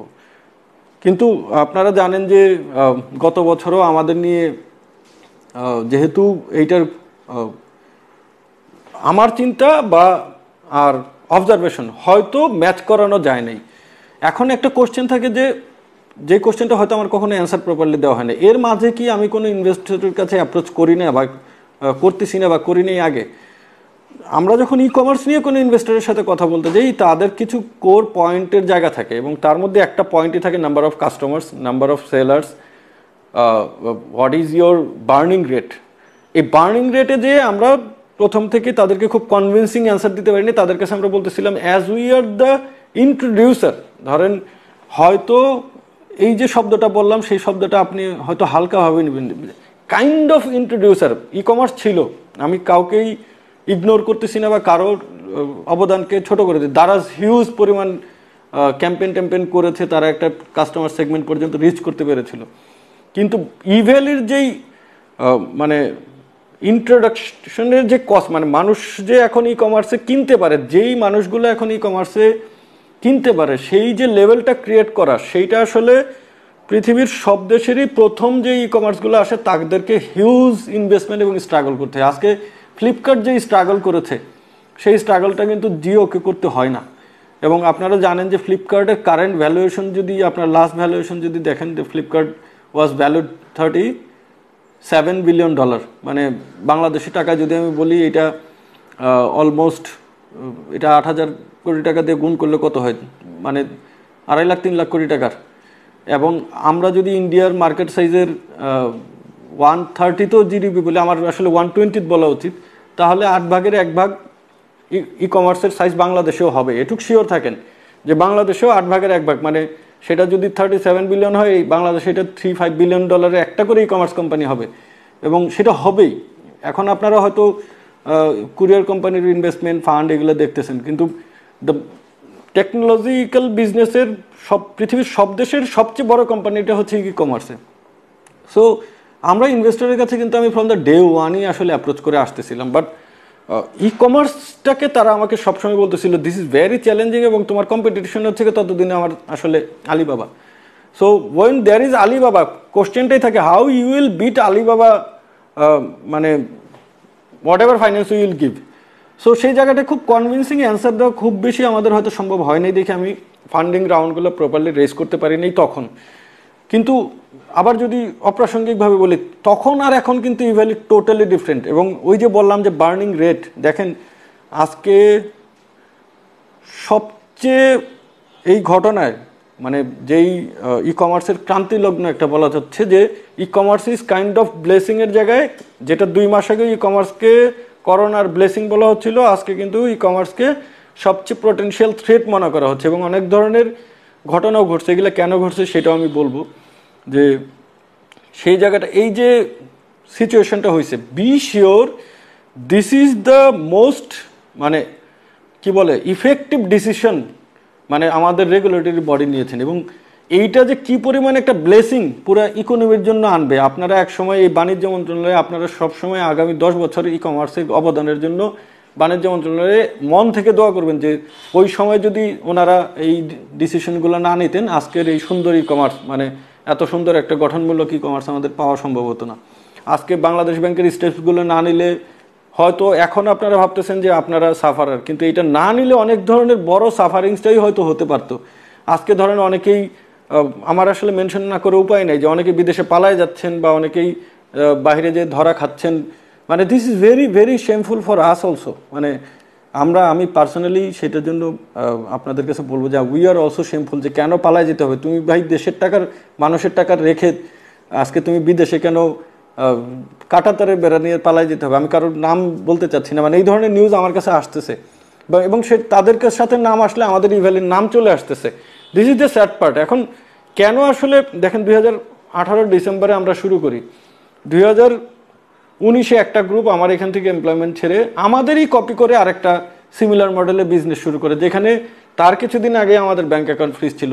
মানে যে হোয়াট ইজ হ্যাপেনিং হেয়ার, এখানে যে আলটিমেটলি এটাকে উঠাতে হলে যে প্রফিটেবিলিটির একটা হিউজ পার্ট আছে, এখানে ইনভেস্টমেন্টের একটা হিউজ পার্ট আছে, ইউ নিউ দ্যাট, স্টিল আপনারা কি করলেন, আপনারা একটা কপি করে শুরু করলেন। এবং তখন কি হলো, মানে আমাকে অনেক দিন আগে যে কোনো একটা রেগুলেটরি বডি জিজ্ঞেস করছিলেন, আচ্ছা আপনি যে কাজটা করছেন সেখানে তো অনেক টাকা আপনার অ্যাকাউন্টে ঢোকে, আপনি তো যে কোনো সময় পালাই যেতে পারবেন, তো এবং আপনার একদিনে 7 দিনে যে টাকা ঢোকে ওই টাকা ধরেন মানুষের পালায় যাওয়ার জন্য যথেষ্ট, তো আপনি এই মডেলটা কপি করে তো একটা ইনসিডেন্ট হতে পারে। তখন ওনাদেরকে আমি একবার বলছিলাম যে কিছু লাইসেন্সিং এরকম মানে কোনো সিস্টেম করা গেলে আসলে খারাপ হতো না। তো যাই হোক, আমার ব্যাড লাগ যে ওই ধরনের কিছু করার আগে আসলে একটা মানে এমনও সময় হচ্ছিল যে প্রতি 3 দিন পর পর একটা করে মানে এই ডিসকাউন্টিং ই কমার্স, যেখানে আমরা বাইক ডিসকাউন্টটাকে ডিসকারেজ করার জন্য, আদার্স প্রোডাক্টটাকে এনকারেজ করার জন্য থাউজেন্ডস অফ এমপ্লয়মেন্ট ক্রিয়েট করছি, মানে হাজার হাজার সেলারকে নিয়ে আসছি, ওই প্রোডাক্টগুলো ফাস্টার ডেলিভারি দিছি। সেইখানে ধরেন আমাদের কপি করে এক ধরনের সিচুয়েশন ক্রিয়েট হওয়া শুরু হলো। তো আমরা আসলে, আমি যদি এখন ওইটা নিয়ে কথা বলি তাহলে অনেক সময় থাকবে যে ইউ ডোন্ট ওয়ান্ট যে আদার এন্টারপ্রেনার তোমাদের মতো করুক। আমি আসলে সেটা বলতেছি না, ইন্ডাস্ট্রির রাইভাল আমি না, মানে লোকাল ইন্ডাস্ট্রির কেউ কেন সাফারার হবে, কিন্তু আমি বললাম কোনো ইউনিক মেকানিজম থাকতে পারতো, বা আপনি যদি তাই হন দেন Y you R fling away নাও, অথবা Y you are not coming in front, এবং অথবা আপনি কেন মানে এসে ফেস করতেছেন না। তো কারণ আপনি যখন এটাকে স্কিপ করে যাচ্ছেন আলটিমেটলি ধরো সব মানে যে কোনো একটা নাম আসতেছে সাথেই ভ্যালি, যে কোনো একটা নাম আসতেছে সাথেই ভ্যালি। সো ওই যে বললাম যে লসটা আসলে হয় বাংলাদেশ ব্যাংক যখন আমাদের মনিটর করে, বা আমাদের প্রথম যেই ঝামেলাটা শুরু হয় যে একটা সার্টেন গ্রুপের কাছে ইভ্যালির বিজনেস মডেলিটি নিয়ে এক ধরনের কোশ্চেন আসে যে এটা আসলে অ্যাপারেন্টলি, কারণ তখন আসলে দেখা যাচ্ছিল লস মেকিংটা বোঝা যাচ্ছিল, কিন্তু প্রফিটেবিলিটির যে রাস্তাগুলো তৈরি হওয়ার সেটা তখনও শুরু হয়নি। একদম ভেরি বিগিনিংয়ে আসলে আমাকে এক ধরনের অ্যাটাক করা হয়, মিডিয়া অ্যাটাক আমরা বলছিলাম গতবার, এবং সেইটার প্রেক্ষাপটে জানেন যে আমাদের অ্যাকাউন্ট ফিস থাকে, এবং সেইটার পরেই আসলে মন্ত্রণালয় সহ সবগুলো ইনস্টিটিউট আমাদের এক ধরনের অ্যানালাইসিস করে যে হোয়াট উই ওয়ার ডুইং। এবং দেখেন ওই সময় কিন্তু আমরা একটা ধাক্কা খেয়ে আমরা বলেছিলাম যে গিভ আস টাইম, এবং আমাদেরকে চান্স দেন, আমরা দেখেন কি ভাবে এই জিনিসটাকে প্রফিটেবিলিটির দিকে নিয়ে যাই। সো ধরেন একটা কোম্পানি যখন এই যে সিচুয়েশনটা প্রফিটেবিলিটি অ্যান্ড লস করে যেই বিষয়টা থাকে, আমি যেটা বললাম যে আমাদের যেই লসটা হচ্ছে সেটা একসময় লস মেকিং প্রোডাক্টটা বেশি সেল হবে, এবং সেটার কিছু আরও কিছু যুক্তি বলি। ধরেন আমি প্রথম যখন কোনো একটা স্মার্টফোন কিনি মানে অফার দিই, তখন কিন্তু আমি আমার সাপ্লায়ারের সাথে আমি যেই মার্জিনটা নেগোশিয়েট করতে পারতাম সেই মার্জিনটা উইদিন এ ইয়ার, মানে আমাদের এভারেজ মার্জিন নেগোসিয়েশন ক্যাপাসিটি বেড়ে গেছে 20%, এবং আমরা জানি যে এইটার ক্যাপাসিটি আমাদের আপ টু 35% পর্যন্ত আমরা নিতে পারতাম, বা এখনও পারি। তো তার মানে আমার ইনিশিয়াল যেই কস্টটা দিয়ে এই যে ধরেন আজকে ধরেন সব বাদ দিলাম, শুধুমাত্র ইভ্যালির যেই পরিমাণ ভিজিটর্স গত 6 মাসে নিয়ে আসা হয়েছিল প্ল্যাটফর্মে, অথবা ইভ্যালির যেই ব্র্যান্ডিং পারসপেক্ট, যদিও এটা এখন নেগেটিভলি টার্ন নিছে, আমি আবার বলি যে এটা এখন নেগেটিভলি মানে একটা পজিটিভ ব্র্যান্ড। এখন যদি ধরেন আইফোন কালকে একটা প্রোডাক্ট তৈরি করে যে প্রোডাক্টটা আসলে ব্রাস্ট করে, সেই আইফোনের ব্র্যান্ড ভ্যালু কমতে আসলে মানে যতটুক পর্যন্ত সময় লাগছে, ধরেন সময় যদি 30 বছর লাগে, এটা নামতে লাগবে 30 মিনিট। যে একসাথে যদি জাস্ট 200 আইফোনের ব্যাটারি যদি ব্রাস্ট করে কারো যদি অ্যাক্সিডেন্ট হয়, কিন্তু ইট ডাজন্ট মিন যে আইফোন কোনোদিন রিকভারি করার ক্যাপাসিটি রাখে না।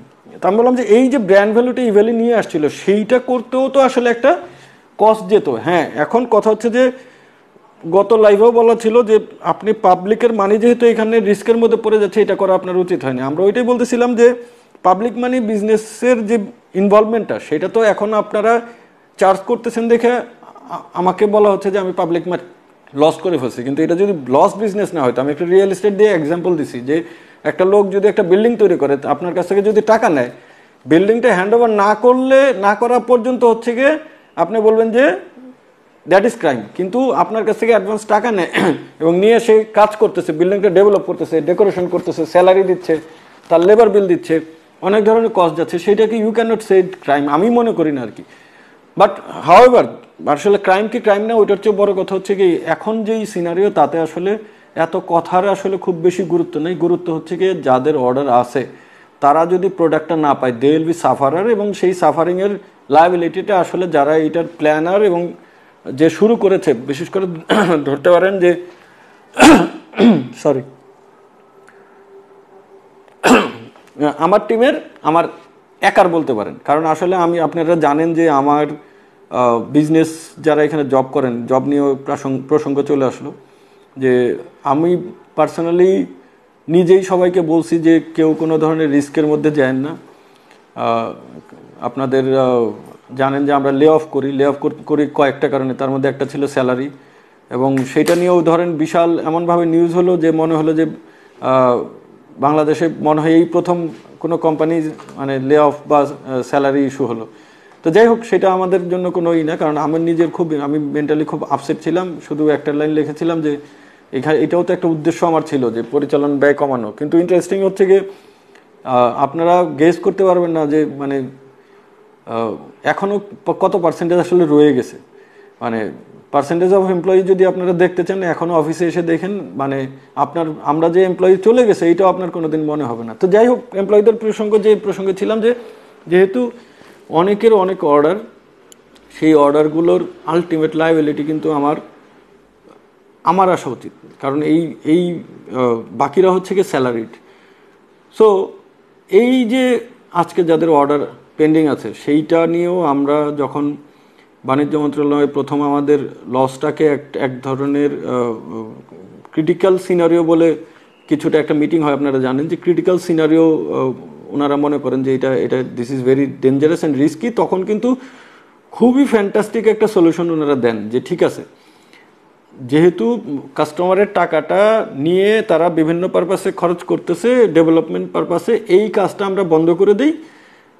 কাস্টমারের প্রোডাক্টটা না পাওয়া পর্যন্ত টাকাটা থাকবে গেটওয়েতে, কাস্টমার প্রোডাক্টটা রিসিভ করবেন, তারপর গেটওয়ে থেকে টাকাটা রিলিজ হবে। তো অ্যাটলিস্ট আমরা এটুকু শিওর হলাম, মানে যে ঠিক আছে, ফার্দার কোনো কোম্পানি কোনো দিন আর এই ই কমার্সে অ্যাডভান্স পেমেন্ট নিয়ে তার লস ইনকার, যেহেতু তারা এটাকে রিস্ক ফিল করলেন, সেটার সুযোগ দিলেন না। আমাদের জায়গা থেকে আমরা তখন এক ধরনের সরি ফিলিংস থেকে বললাম যে ঠিক আছে, আমরা এই ঘটনাটা তো আমরা প্রফিটেবিলিটি দিয়েই অ্যাডজাস্ট করতে চেয়েছিলাম এবং আমাদের প্ল্যানও তাই ছিল। সো দেখবেন যে আমরা ওই দিন মানে ব্যাংক ফ্রি এই 2 তারিখের আগেই, মানে নীতিমালা পুরোপুরি পাশ হওয়ার আগেই কিন্তু আমরা T10 নামের একটা ক্যাম্পেইন শুরু করি, এবং আপনারা জানেন যে নীতিমালা মেনে তখন আমরা বিজনেস করা শুরু করে দিই। কিন্তু চ্যালেঞ্জটা থেকে যায় যে হিউজ, যেহেতু আগে একটা সেলস ভলিউম, মানে একটা বিজনেস যারা করেন আপনারা জানেন যে আমার এখানে ধরেন 10-15 হাজার সেলার ছিল। তো 10-15 হাজার সেলারের সাথে আমার বিজনেস ছিল। তো বিজনেসের ডাউন ট্রেন্ড হয়, ধরেন সে তো আমাকে আজকে একটা প্রোডাক্ট দিল 100 টাকার, সে দেখা যাচ্ছে আমি তাকে 100 টাকার একটা চেক দিয়ে দিলাম, সে 100 টাকার আবার পেয়ে গেলে আমাকে আবার 100 টাকার মাল দিত। অর্ডার হতো একটা রোলিং, যেটা বলে বিজনেস। এই রোলিংটা কিন্তু এমন না যে ইভ্যালির জীবনেই প্রথম ঘটনা ঘটছে, এটা আসলে ওই অফলাইন এই ধরনের কোনো হিস্ট্রি নেই। বড়জোর অফলাইনে এটা, অফলাইনে আর অনলাইনে আমি বলবো অফলাইনে এটা অনেক বেশি সবারই। সো আপনি ওয়ালটনকে বলবেন যে কোনো রিটেলারের সে ক্রেডিট দেয়নি, আপনি কি যমুনারে বলবেন কোনো যমুনা ওয়ালটন, যাই হোক আমি জানি না, মানে কিন্তু কেউ দেয় না বা কালচার নাই, you can not say. So এই যে কালচারটা, তখন কি হয়, আমাদের যারা সাপ্লায়ার তাদের সাথে আমাদের এক ধরনের মানে সাপ্লায়ারের এক ধরনের ফিয়ারনেস কাজ করা শুরু করলো, যে যেহেতু এখন রেগুলেটরি চ্যালেঞ্জ আসলো, এবং সাথে সাথে কিছু কোম্পানি তাদের টোটাল অপারেশনসটাই অনেক ধরনের অফ করে দেওয়ার মতো হইলো আর কি, যে তারা মূল বিজনেসটাও চালানোর মতো পরিস্থিতিতে থেকে বের হয়ে আসলো। তখন তাদের রিফ্লেকশনটা আসলো আমাদের উপরে, যে ইভ্যালিরও নিশ্চয়ই এই ধরনের এক ধরনের স্ট্রাগল করবে। ইভ্যালির সিও হয়তো দেখা যাবে এইটা চলতে চলতেই হয়তো সে দেশ ছেড়ে, এই যে মনে হয় দেশ ছেড়ে পালাবে বা এই কিছু হবে, এই ধরনের একটা স্পেকুলেশন তৈরি হলো এবং একটা ফিয়ারনেস, যে কারণে আমাদের যেই ফ্লোটা ছিল সেলসের, সেই ফ্লোটা সাডেনলি ড্রপ করে, কনফিডেন্সটা লুজ করার কারণে, কারণ কোনো কাস্টমার কনফিডেন্স পাচ্ছে না। আর একটা জিনিস কি, ধরেন আমি একটা জিনিস আজকের সবচেয়ে ইম্পর্টেন্ট যে লাইনটা বলি, ধরেন গ্রাহকের কাছে আমাদের 300 কোটি টাকা দেনা, এই লাইনটাকে যদি কিছু মিডিয়া এইভাবে লেখে, গ্রাহকের সাথে 300 কোটি টাকার প্রতারণা, তো ধরেন আমার আসলে বেসিক্যালি এখন পর্যন্ত কাস্টমার হচ্ছে 15 লাখ বাংলাদেশে। 65 লাখ রেজিস্টার্ড, 15 লাখ মানুষ কেনাকাটা করছে, মানে টিল লাইফ কেনাকাটা করছে 15 লাখের মতো। বাকি 18 কোটি মানুষ যদি ধরি, কেউই তো আসলে আমার এখান থেকে ডিরেক্টলি এখন স্মার্টফোন ইউজার যদি আমি 3 কোটি ধরি, মানে যাদের ইন্টারনেট এবং অথবা অথবা ইন্টারনেট তো 9 কোটি, স্মার্টফোনও যদি 3 কোটি ধরি, সেইখানেও আসলে আমার 2,85,00,000 মানুষই আসলে আমাদের এখান থেকে কিনে নেয়। ফলে সাডেনলি যখন এই 300 কোটি টাকার দেনাকে মানে মিডিয়াতে প্রতারণা আসতে থাকে, তখন মানে সাইমালটেনিয়াসলি নানান ধরনের ইম্প্যাক্ট হতে থাকে। এমপ্লয়িরা ফেয়ারনেসে ভোগে, সাপ্লায়াররা ফেয়ারনেসে ভোগে, কনজিউমার তো প্রোডাক্ট, এখন যখন সাপ্লায়ার ফেয়ারনেসে ভুগতেছে, আলটিমেটলি কি হচ্ছে, সাপ্লায়ার আমাকে প্রোডাক্ট দেওয়া রেশিও কমায় দিচ্ছে, অথবা আগের পেমেন্ট চাচ্ছে, অথবা কিছু একটা হচ্ছে, যে কারণে ডেলিভারির যেই ফ্লো, সেই ফ্লোটা সাডেনলি ড্রপ করে যায়। আবার দেখেন মেজর একটা চ্যালেঞ্জ আসে হচ্ছে গিয়ে আমাদের T10 নিয়ে, কারণ T10 শুধু ফোন কিভাবে হবে, সেই যে কে কাকে কিভাবে ফোন দিয়ে কি হবে সেইটা জানতেও 10-15 দিন লেগে গেছে। এখন আমাদের তো শুরু করে দিছি, আমরা ধরেন আমাদের তো প্ল্যাটফর্মে যদি আমি বলি 15 দিন বন্ধ থাকবে, 15 দিনে আমাদের প্ল্যাটফর্ম মানে হিউজ স্ট্রাগল করতে হবে। তো আমরা তো আমাদের অপারেশনাল স্ট্রাগলে যেতে পারি না, কিন্তু যেহেতু নতুন নীতিমালা হলো, নতুন নীতিমালায় ধরেন এই যে কাস্টমাররা টাকা দেবে, সেই টাকাটা গেটওয়ে থাকবে, গেটওয়ে তারা ফোন দিবে, কিভাবে দিবে, না পেলে কি হবে, রিফান্ড কত দিনে যাবে, এই পুরো প্রসেস কিন্তু স্টিল যে সেইখানেও ধরেন অনেকে অরাজকতা বা বিভিন্ন ইস্যু ক্রিয়েট হয়েই যাচ্ছে। কিন্তু এই যে ব্যাকলগের বিষয়টা, এখন সামগ্রিক এটা কি হলো যে নানাবিধ কারণে আমরা আমাদের পুরাতন অর্ডারগুলো দেওয়া অনেক স্লো হয়ে গেল। আমাদের এখানে কিন্তু এমনও ছিল যে ধরেন যে জিনিসটা আমরা ফিল করতাম যে কেউ একজন হয়তো একটা বাইক অর্ডার করেছে, তার হয়তো একটা ফ্রিজও আছে, তার হয়তো একটা টিভিও আছে, সো ডেলিভারি যেহেতু প্রতি সপ্তাহে মানে প্রতিদিন 25-30 হাজার করে হতো, মানে সে কোনো না কোনো কিছু পাচ্ছে, একটা পাচ্ছে, সে আরেকটাতে স্যাটিসফাইড থাকতেছে, সে যেহেতু ডিসকাউন্ট পাচ্ছে, লেস প্রাইসে পাচ্ছে, একটা অপারেশনাল মানে কনফিডেন্স ছিল। কিন্তু সাডেনলি সেই কনফিডেন্সটা যখন লুজ করলো, তখন আমরা আমাদের দিক থেকে আপনারা জানেন আমরা সব জায়গায় বললাম, সবার কাছেই বললাম যে এই সিচুয়েশনটাকে ওভারকাম করে আসতে Evaly is a 3 years old company almost. So ইভ্যালিতে 70 লক্ষ plus order delivered. So people has the history. ওই যে বললাম সুস্থ থাকার সময়টা হয়তো আমার এখন এই সময়ে এসে মনে নাই, বা আমরা অনেকে মনে করতে চাই না। আমি এমনও দেখেছি যে ধরেন একজন তার না হলে তার ওয়ালে আমি 20টা মানে অর্ডারের পজিটিভ রিভিউ দেখেছি। 2 কি 3 কেজি একটা চালের অর্ডার তার নাই, সে আমার ফ্রেন্ড লিস্টেও আছে, ধরেন সে প্রতি খোটায় আমাদের ওই চালের ইটা বলে, মানে এখন আমি ওই চালটা ডেলিভার্ড মার্ক করা আমার যতদূর মনে পড়ে, আমি জিজ্ঞেসও করিনি কোনো কারণে, যাই হোক আপসেট ছিলাম দেখে আমি জিজ্ঞেস করবো হয়তো। আমি জানি যে এটা হচ্ছে কি তার এখন সে এখন সোশ্যাল মিডিয়াতে মানে সেই ইটা যদি ঝাড়তে পারে যে চালটা কেন পায় নাই, তাহলে হচ্ছে কি সে নিজেকে স্যাটিসফাইড। তার ওই যে মোবাইলগুলো যা আছে সেই রিভিউগুলো আমি জানি না এখন তার ওয়ালে আছে কিনা, হয়তো সরাই ফেলছে। আমি একটা উদাহরণ দেওয়ার জন্য বলতেছি। সো আমরা এখন যেটা বলতেছি যে আমরা ফ্রম দ্য ভেরি বিগিনিং আমরা বললাম যে আমরা অ্যানালাইসিস করে দেখলাম পুরো জিনিসটা থেকে রিকভারি করার 2টা ওয়ে। একটা হচ্ছে কি আমাদের ইনভেস্টমেন্ট লাগবে ভেরি ক্লিয়ারলি, মানে এটা যদি হয় উইদিন ভেরি শর্ট টাইম মানে আমরা রিকভার করে দেবো, অথবা আমাদের যে এই যে ইভ্যালির জন্মটা এবং ইভ্যালির যে রিকোয়ারমেন্টটা, ধরেন ইভ্যালিতে এখনো হাজারো সেলার হচ্ছে প্রোডাক্ট এসে প্রোডাক্ট দিতে চাচ্ছে, বা অথবা ইভ্যালি ভার্সেস আদার যে ট্রেডিশনাল মেথড, সেইখানে ইভ্যালির যে পাওয়ারটা, সেই পাওয়ারে ইভ্যালির একটা রিকোয়ারমেন্ট আছে। ইভ্যালি বেঁচে থাকলে ইভ্যালিকে লাগবেই, মানে ইভ্যালিকে লাগবেই, আমি আবারও বললাম লাগবেই, এই কারণে যে the other methods R so costly যে সব মানে সাপ্লায়ার এন্ডে ইভ্যালিতে তাদেরকে আসলে তারাই বেনিফিটেড হবে। আজকে যে পাওনাদারটা আপনারা দেখতেছেন যে সে পায়, তাকে যেই পরিমাণ সেভিংসটা আমরা করে দিতে পারছি অনেকের, মানে ধরেন আমরা তো প্রফিটেবিলিটির মার্জিনের জায়গাগুলো আসলে এমন না ডিলার থেকে কম রেটে কিনতাম, কিন্তু ডিলার রেটে তাকে যেই পেনটা নিতে হতো, মানে কিছু কিছু প্রোডাক্টে মানে আমি বললাম যে শুরুটা অনেক বিজনেস তো দিছি, ধীরে ধীরে না আমরা নেওয়ার চেষ্টা করতেছি। সো ইভ্যালি বেঁচে থাকলে বিজনেস হবে, বিজনেস হলে আপনাদের প্রোডাক্ট আমি দিতে চাই, এবং সেই জায়গা থেকে আমি প্রতিবারই মেনশন করি যে আপনারা জানেন যে অলরেডি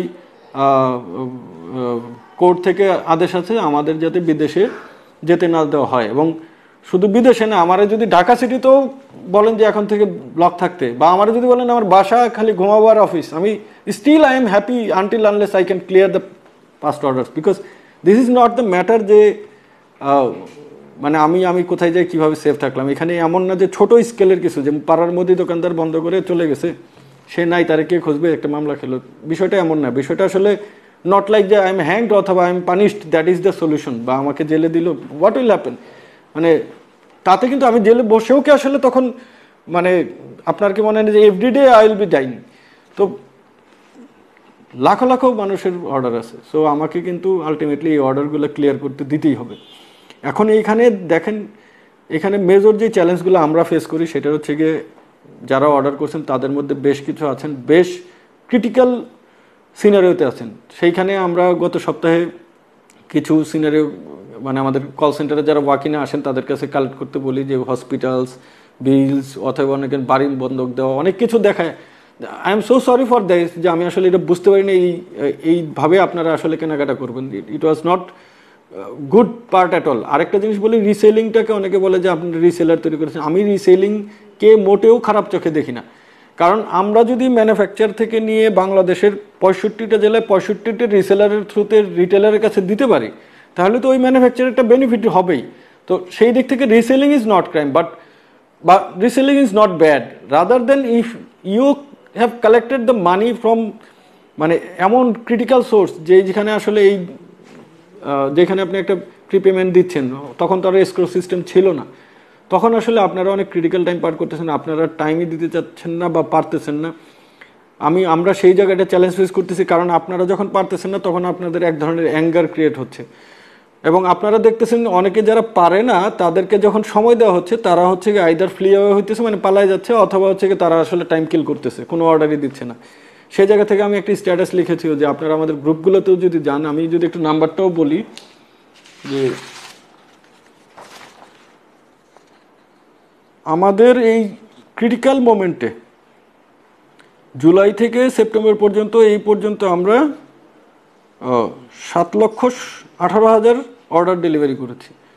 সো এইটার অনেকগুলো নাম্বারই ছোট ছোট স্কিউ, তো এখানে আসলে অনেক বেশি বাইক যায় না, বা মানে আমাদের যে রিফান্ডটা সেটা যায় নাই দেখে আসলে আপনার রিভিউ আসে নাই বা চোখে পড়ে নেই। কিন্তু আমরা বলি যে আমরা তো কমাচ্ছি, আপনারা লাস্ট উইকেও দেখবেন যে ব্যান্ড 5 মানে প্রচুর আমরা ডেলিভারি করছি। কিন্তু আমাদের কি হতো, আপনারা যদি গভর্নমেন্টকে কেন আমাদেরকে থ্যাঙ্কস দিতে হয়, গভর্নমেন্ট মানে এই গভর্নমেন্টের যারা ডিসিশন মেকিংয়ে বসে আছে, মানে আমি তো বললাম আপনারা ওনাদেরকে এক সময় মানে এমন অ্যাপ্রিসিয়েট করতে হবে যে ওনারা কিন্তু চাইলেই এটাকে একটা ক্রিটিক্যাল সিনারিও বলে কিন্তু অফ করে দিতে পারতেন, কারণ বলতেন যে একটা ঝামেলা হয়েছে, we don't want to create any noise, just stop them. কিন্তু দেখেন ওনারা কিন্তু আমাদেরকে স্টিল তাদের জায়গা থেকে, তারাও আবার আমাদেরকে ফ্রিও করে দেয়নি, তারা তাদের জায়গা থেকে আমাদের সম্বন্ধে জানতে চাচ্ছেন, আমরা কি করতেছি, আমাদের দেনা কত, আপডেট কত, সেগুলো কিন্তু জানতে চাচ্ছেন। কিন্তু যদি ওই ডে 2-তে যে আমাদের বন্ধ করতো, অ্যাটলিস্ট এই অর্ডারগুলো তো ডেলিভারি করতে পারতাম না। সো এই অর্ডারগুলো ডেলিভার্ড, আর রিসেন্ট যে অর্ডারে যাদের ডেলিভারি পেন্ডিং, শিওর থাকেন আপনাদের সমপরিমাণ টাকা আপনাদের গেটওয়েতেগুলোতে রয়ে গেছে। So there is no additional risk and there is a benefit, মানে যেটা আমরা অলরেডি ক্রিয়েট। আপনারা জানেন যে এখন আমরা ডিপ ডিসকাউন্টিং থেকে সরে আসছি। ডিপ ডিসকাউন্টিং থেকে সরে আসার পরে যে মজার ঘটনাটা ঘটছে, এবং এই জায়গাটা যদি কেউ কোট করে কেটে পরে দিন, যে ডিপ ডিসকাউন্ট থেকে সরে আসার পরে আমরা এর মাঝেও বহু ধরনের বিদেশি বিনিয়োগের কাছ থেকে আমরা নক পাচ্ছি। বিশ্বাস করেন, আমি জানি না, মানে আমি বলবো না যে একটা দুইটা তিনটা, আমি বললাম যে মাল্টি চ্যানেল থেকে আসতেছে, কারণ দেই নো যে e commerce will shine and if it is Evaly then it will be definitely the king. So just they need to invest the money. এখন তারা তো আর মানে তাদের একটা চেকিংয়ের বিষয় আছে, কারণ আমরা এখন ডিসকাউন্টিং থেকে সরে আসছি, একটু সময়ের দরকার আছে। এবং ধরেন আমি এই কথাটা টাইম কিল করার জন্যই বললাম, আমি সেটাও বলি যে টাইম কিল করার জন্যও যদি বলে থাকি, you will get me after 5 months, মানে এবং আপনারা তো এভরিডে চেকও করতে পারবেন হোয়াট ইজ ইভ্যালি ডুইং, মানে ইভ্যালি যে কি ডেলিভারি করতেছে, আমি কি আসলে খালি মুখে লাইভ করে করে টাইম কিল করতেছি, নাকি আমার ওয়ার হাউস থেকে ডেলিভারি যাচ্ছে, ওল্ড অর্ডার ফ্রেন্ডসরা পাচ্ছে, রিসেন্ট অর্ডার পাচ্ছে, ক্যাম্পেইন লাইভ আছে। এখনও 80% প্লাস এমপ্লয়ি রয়ে গেছে, 80% প্লাস এমপ্লয়ি আমাদের রয়ে গেছে। 20% মানে আমি নিজে একটু ইমোশনাল মানুষ, আমি আসলে ঠিক পারফরমেন্সের কারণে কারো ফায়ার করে দিব বা ওইটা পারিনি, যে যার যার স্যালারি ইস্যু, আবার স্যালারিও দিতে পারিনি, স্যালারি হয়তো কিছু স্যালারি ইস্যু আমরা এই মাসে দিব বলছি সবাইকে, তো দিতেই হবে, কারণ তারা না বাঁচলে তো আসলে আপনাদের প্রোডাক্টও ডেলিভারি হবে না। আবার এটা ভাবে না যে স্যালারি না দিয়ে প্রোডাক্ট দেন, তাহলে কাজটা করবে আমি তো আর একা একা 1 লাখ অর্ডার ডেলিভারি করতে পারবো না। So we have to give them salaries also, এবং আমরা সেইটা আমাদের মতো করেই ম্যানেজ করতেছি। আপনারা শিওর থাকেন যে আমার প্রমিস মানে কমিটমেন্ট যে এই 5 মাসে আমি আমার লাস্ট ফাদারের ইনহেরিটেড লাস্ট অ্যাসেটটা সেল না করা পর্যন্ত আমি থামবো না। মানে আমি আসি আপনাদের সাথে বোঝানোর জন্য বলতেছি। তো দেখেন, শুধু গত 15 দিনে আমরা ডেলিভারি করছি 27,000। দেখেন এই কথাটা আমরা বলতে চাচ্ছি যে 27,000 নাম্বারটা হয়তো কম, কারণ গত 15 দিনে আপনারা জানেন যে বেশ কিছু ইস্যু, এডিশনাল ইস্যু রেজ হয়েছে। এর মধ্যে ধরেন আপনারা হয়তো দেখবেন একটা ইনভেস্টমেন্ট নিয়ে আমরা একটা স্টেটমেন্ট দিছি আমি, যে ইনভেস্টমেন্ট ভেরি সেন্সিটিভ ইস্যু। কারণ হচ্ছে গিয়ে লোকাল একজন ইনভেস্টর যখন আমার সাথে আসতে যাচ্ছে এবং যেখানে একটা এমইউ সাইন করা আছে, সেখানে আসলে আপনারা দেখবেন যে কেন জানি মনে হয় কেউ কেউ আসলে ইচ্ছাকৃতভাবে হয়তো আমাদের এগেনস্টে কাজ করেন। কেন করেন উই রিয়েলি ডোন্ট নো। আসলে আমাদের এগেনস্টে কাজ করা মানে তো বাংলাদেশের লাখো লাখো কাস্টমারের এগেনস্টে কাজ করা। সো আমি যখন নেগেটিভ কমেন্টিং নিয়ে বলি যে নেগেটিভ কমেন্টটা করেন না, আসলে নেগেটিভ কমেন্টটা না করতে বলার কারণটা কি, এখন নেগেটিভ কমেন্ট করে তো আর আমার শক্তি বাড়াইতে পারবেন না। কালকে আমি টি শার্ট পরে ছবি দিয়ে টি শার্ট করার কথা বলি, অনেকে এটাকে বলে যে very low branding, negative branding. আমি জাস্ট বলার জন্য যে ভাই, ফর আস ইভেলি ইজ স্টিল, মানে we know how powerful it is. এই যে ইভেলি সিগনেচার টি শার্টটা, সেইটা এখন আপনার মনে হচ্ছে যে নো ওয়ান উইল, মানে কি বলে, কিন্তু স্টিল আপনাদের যেই নাম্বারটা বিক্রি হয়েছে সেই নাম্বারটা শুধু আমরা ডেলিভারি করার পরে, কারণ আমরা 10% ডেলিভারি করার পরেই মানুষ 10 পাবেন কী পরিমাণ মানুষ ইভেলিকে স্টিল ভালোবাসে। এবং আমি কেন নাম্বারটা বলতেছি না, কারণ আমার স্বপ্ন হচ্ছে আমি যদি বলতে পারতাম 50 লাখ টি শার্ট সেল করতে পারছি, তাহলে আমি হ্যাপি থাকতাম। এখন দেখেন, এই যে টি শার্ট আমি 1,000 টাকা দাম দিছি বা 1500 টাকা দাম দিছি, আপনার কি প্রোডাক্টে ব্র্যান্ডেড প্রোডাক্ট 10,000 টাকা দেও মাঝে মাঝে কিনেন না, 4,000 টাকা দেও কিনেন না? আপনি কি এখন ওইখানে সুতা কিনতে কত টাকা গেছে, মজুরি কত, এইভাবে কিনেন? ইভেলি সিগনেচার ব্র্যান্ডটা মিনিমাম ভ্যালু যেটা আমরা মনে করছি সেই ভ্যালুটাই আমরা দিছি, এবং এইটাকে অনেকে অ্যাকসেপ্ট করছেন, যারা তাদেরকে আমি স্যালুট জানাচ্ছি। যারা ক্রিটিসাইজ করতেছেন তাদেরকে বলতেছি যে ভাই, what is your benefit?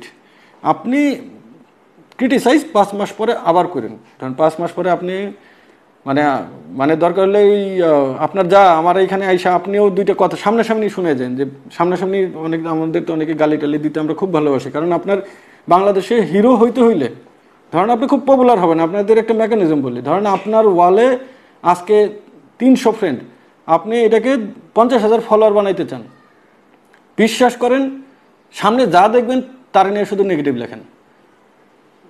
Negative যতগুলো পপুলার লোক আছে, পজিটিভ লেখে কয়টা হয়েছে আপনি আমারে দেখেন। তাদের কাজই হচ্ছে গিয়ে, হ্যাঁ, তারা বলে যে আমরা সত্য উদ্ঘাটন করি। ভাই, সত্য উদ্ঘাটন করেন, আমিও দেখছি, আমি এটাকে না করি না। সত্য উদ্ঘাটন কারটা করেন, যারটা করলে আপনার কোনো সমস্যা নেই, আর যারটা করলে কিছু মানুষ সাফারার হলেও আপনার কিছু যায় আসে না। সত্য উদ্ঘাটন করলে যদি আপনার কোনো পার্সোনাল থ্রেট থাকতো, আপনি গর্তে লুকায় থাকতেন। এখন আমি কেন এই কথাগুলো বলতেছি, যে আপনার নেগেটিভ কমেন্টিংটা, নেগেটিভ করা হিরো হওয়া, this is the very easy এবং ওল্ড ফ্যাশন ফিলোসফি, যে এক কাজ করি, নেগেটিভ লিখি যারে পারে। শুধু এই ইভ্যালি কেন, ধরেন রাস্তায় ওই ফুটপাতের এক জায়গায় একটা ঢাকনা নেই, ওইটা নিয়ে নেগেটিভ লিখি, অথবা আমি সরকারের কোনো কাজে একটু নেগেটিভ বলি। আমি আমাদের মাননীয় প্রধানমন্ত্রীর বিরুদ্ধে যদি বিদেশে বসে নেগেটিভ বলতে পারি, তাহলে তো ধরেন আমি পুরো সুপারহিট, মানে আমি একমাত্র কিং যে কিনা নেগেটিভ বলতে পারি।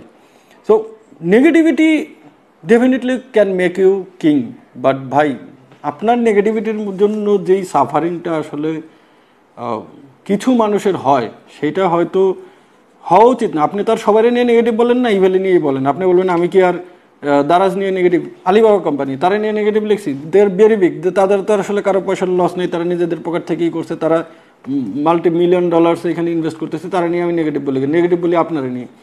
আমি জানি যে ইউ আর লজিক্যাল, বাট আমি যেটা বলতেছি যে যেহেতু উই আর দ্য মানে কি বলে আমাদের এই সিচুয়েশনটা আসলে একটা, আমি এত হিস্ট্রি বলছি যে আমার ফিলোসফি বোঝানোর জন্য, মানে this is the situational outcome. আজকে এই সিচুয়েশনটা আসলে হয়তো আমি আমার এই যে বললাম যে ই কমার্স ডেভেলপ করতে যে প্রাইমারিলি রিস্ক নিতে যে এই যে আজকে ই কমার্স, আপনি শিওর থাকেন যে বাংলাদেশের সবচেয়ে বড় ইন্ডাস্ট্রি, বাংলাদেশে 2025-এর সবচেয়ে বড় কোম্পানিটি ই কমার্সের হবে, এটুক লিখে রাখেন। ইভ্যালি যদি না মারা যায়, এটা ইভ্যালি হবে। এখন আমার হিসাবে আমরা মরার কোনো সম্ভাবনা দেখতেছি না, রাদার দেন জাস্ট কিছুটা সাপোর্ট পাইলে, নট লাইকি আপনি শুধু ইভ্যালিকে এই সময়ের মধ্যে যদি বলে যে আগামী 2 মাস শুধু নেগেটিভ কমেন্টিং, মানে ইভ্যালিকে প্রতারক বলবো না ভাই, আমি তো প্রতারণা শেষ করে ফেলিনি, মানে আই এম নট জাস্ট মানে যে আই এম চিটার, আমার দেনা আছে, ইট ডাজন্ট মিন যে ইউ ক্যান সে যে ইভ্যালি 300 কোটি টাকার প্রতারণা করেছে, but you as a media you can say everything. মানে এখন আপনি যখন বলতেছেন তখন আপনি আমাদের এক্সিস্টিং পোর্টফোলিওকে ধরেন, আরে ভাই আমি কি মানে ইলিগাল কোনো প্রোডাক্ট বিক্রি করতেছি, আমি কি 10 টাকার জিনিস 20 টাকায় বেচতেছি? আজকে যদি ইভ্যালির এই পপুলারিটি, এত স্যাক্রিফাইসের পরে পপুলারিটি দিয়ে 10 টাকার জিনিস 10 টাকায় কিনে আমি ইভ্যালি লাভ করে যদি প্রিভিয়াস অর্ডারগুলো সার্ভ করতে পারি 4 মাসে, হট লস মানে ইউল ফেস, মানে আপনার তো এডিশনাল কোনো লস নেই। কিন্তু মানে সামহাউ কেন জানি মনে হয় যে 2টা কারণে হইতে পারে। একটা হচ্ছে যে আমাকে অনেকে বলে যে ভাই আপনি মিডিয়ার কারোর সাথে একটু হ্যালো বলেন না, হ্যালো বলে কমিউনিকেশন স্কিল কম, অথবা আপনার পিআর টিমের দুর্বলতা, অথবা আপনার নিজস্ব দুর্বলতা, অথবা আপনি তো দেখেন আমি আসলে যদি বলেন যে ফেভার নেওয়ার জন্য, মানে আপনাদেরকে বলবো যে ভাই আমি এই ফেভারটা কি নিয়ে নেওয়া ঠিক হবে, যে ভাই আমি একটা করতেছি, মানে আমি আসলে একটু সময় কিল করাতে চাচ্ছি, আপনারা কাজ করেন, নেগেটিভ নিউজ না করলে আমি 2 মাসের মধ্যে পালা যেতে পারবো, আমার একটু হেল্প করেন ভাই। তখন না আমি আপনার এক ধরনের হেল্পিং মাইন্ডসেট নিয়ে আপনার কাছে যেতে পারি।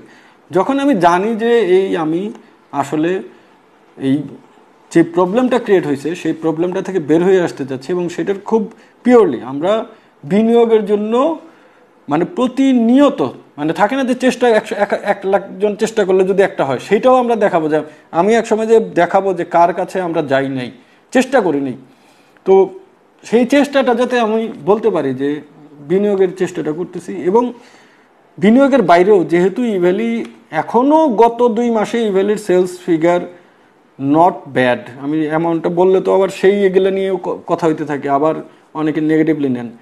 হয়তো T10-এর প্রোডাক্টগুলো আমরা খুব ফাস্ট দিতে পারিনি বা খুব সাকসেসফুল না এখানেও বলবো, কিন্তু এটাও আমি যারা আছেন আমাদেরকে যারা ভালোবাসেন তাদেরকে একটা রিকোয়েস্ট করব, বিশ্বাস করেন এটা শুধুমাত্র নতুন এই মেথোডোলজিটাকে অ্যাডপশনের জন্য এটা একটু দেরি হচ্ছে। এখনকার প্রসেসটা খুবই সিকিউর, এটা জাস্ট অ্যাডপশন হতে এটাও হয়তো 1-1.5 মাসে ঠিক হয়ে যাবে, এবং T10-এর প্রোডাক্ট T10-এর মতো করেই পাবেন, এবং আপনার টাকা আপনার গেটওয়েতেই থাকবে। কারণ কি আমাদের এমনিতেই আমরা একটা কিছু ধরনের ক্রাইসিসের মধ্যে আছি। এখন কি হয়, T10-এর টাকা থাকে তো গেটওয়ে, আমার তো প্রোডাক্টটা কিনে দিতে হয় ক্যাশে, হয় সাপ্লায়ার আমাকে দেয় অথবা ক্যাশে দিতে হয়।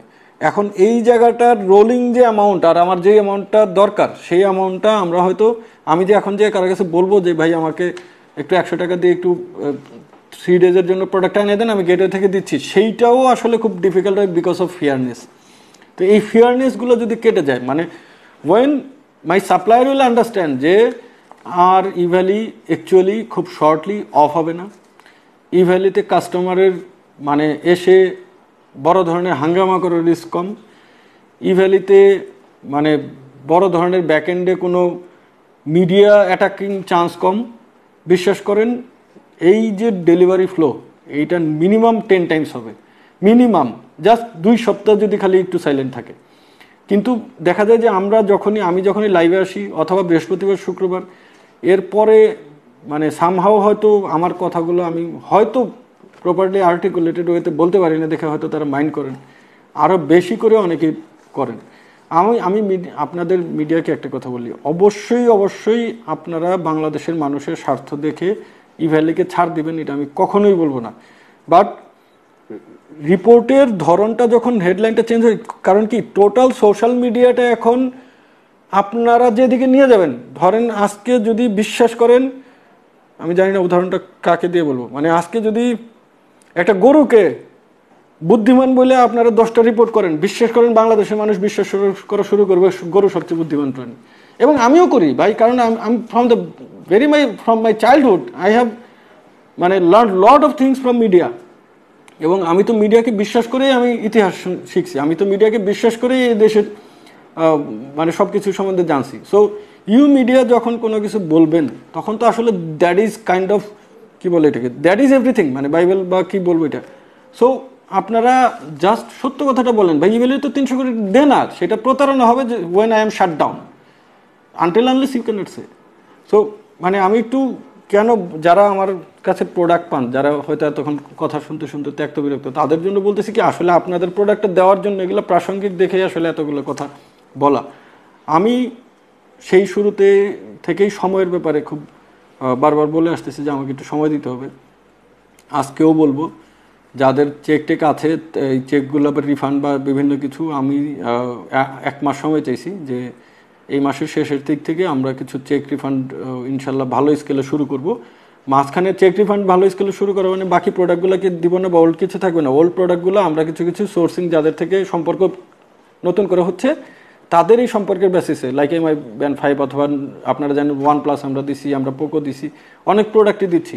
এবং দেওয়ার ক্ষেত্রে আমরা একটু রিকোয়েস্ট করি আপনারা প্রায়োরিটি পয়েন্ট কিছু কালেক্ট করেন। মানে এখন যারা অর্ডার করেন, অনেকে বলেন যে এখন যারা অর্ডার করে তাদেরকে কেন আপনি বেনিফিট দেন। এখন ভাই এখন যারা অর্ডার করে তারা আমরা লেস ডিসকাউন্টে করে, তারা আমাদেরকে সিস্টেমটাকে হেল্প করতেছে। এখন তাদেরকে তো আমাদের ধরেন OnePlus 100টা অর্ডার যখন প্রথম 70টা আসে তখন তাদেরটা দিব, এটা তো খুব ন্যাচারাল ডিসিশন আমার। সো আপনারা চেষ্টা করবেন যে টুকটাক করে যে অর্ডারটা ধরেন প্রায়োরিটি স্টোরও তো এখনও লাইভ, আমাদের তো এখনও অনেক কিছুই লাইভ, যে জিনিসগুলো আমাদের এখানে যে রিচার্জও করা যায়। আমার এখান থেকে টি শার্ট তো 10% আপনি বুঝেন যে রেডি স্টক না নিয়ে আমি আপনারা দিব না। এই টি শার্ট তো ভাই এমনিতেও একটা পোলো শার্ট কিনতে গেলে আপনি কত 600-700 টাকার নিচে তো পাবেন না। যেহেতু আমরা এবার একটু কোয়ালিটি মেনটেন করছি সেই জন্য আমরা এটা 1500 দিছি। ইউ ক্যান বাই ইট, এবং আপনার একটু পয়েন্ট হলে তো আপনার পাওয়ার সম্ভাবনাটা একটু বাড়ে। সো আমার ইন শর্ট লাইন আপনাদেরকে যেটা বলা যে Evaly we are very confident যে যেই 5 মাস বলছি এই 5 মাসে even if we don't get the investment আমি স্টিল কনফিডেন্ট যে 5 মাসে আমাদের এখন ধরেন একটা থাকে হচ্ছে কি আমার 100% আমি কনফিডেন্ট। আপনারা যদি বিশ্বাসও না করেন 80%ও যদি আমি সাকসেসফুলি শেষ করতে পারি, দ্যাট মিনস এই যে 80% লোক যারা আজকে সাফারেরও সম্ভাবনা আছে এই মুহূর্তে ভ্যালির কোনো ইনসিডেন্ট হলে সেটা ইনশাল্লাহ হবে না। আর আমি বললাম তো মানে হয়তো আমার আপনারা জানেন যে বিনিয়োগ নিয়ে কথা বলা খুবই নিষিদ্ধ, আমার মানে এই সম্বন্ধে কিছু বলারও কথা না।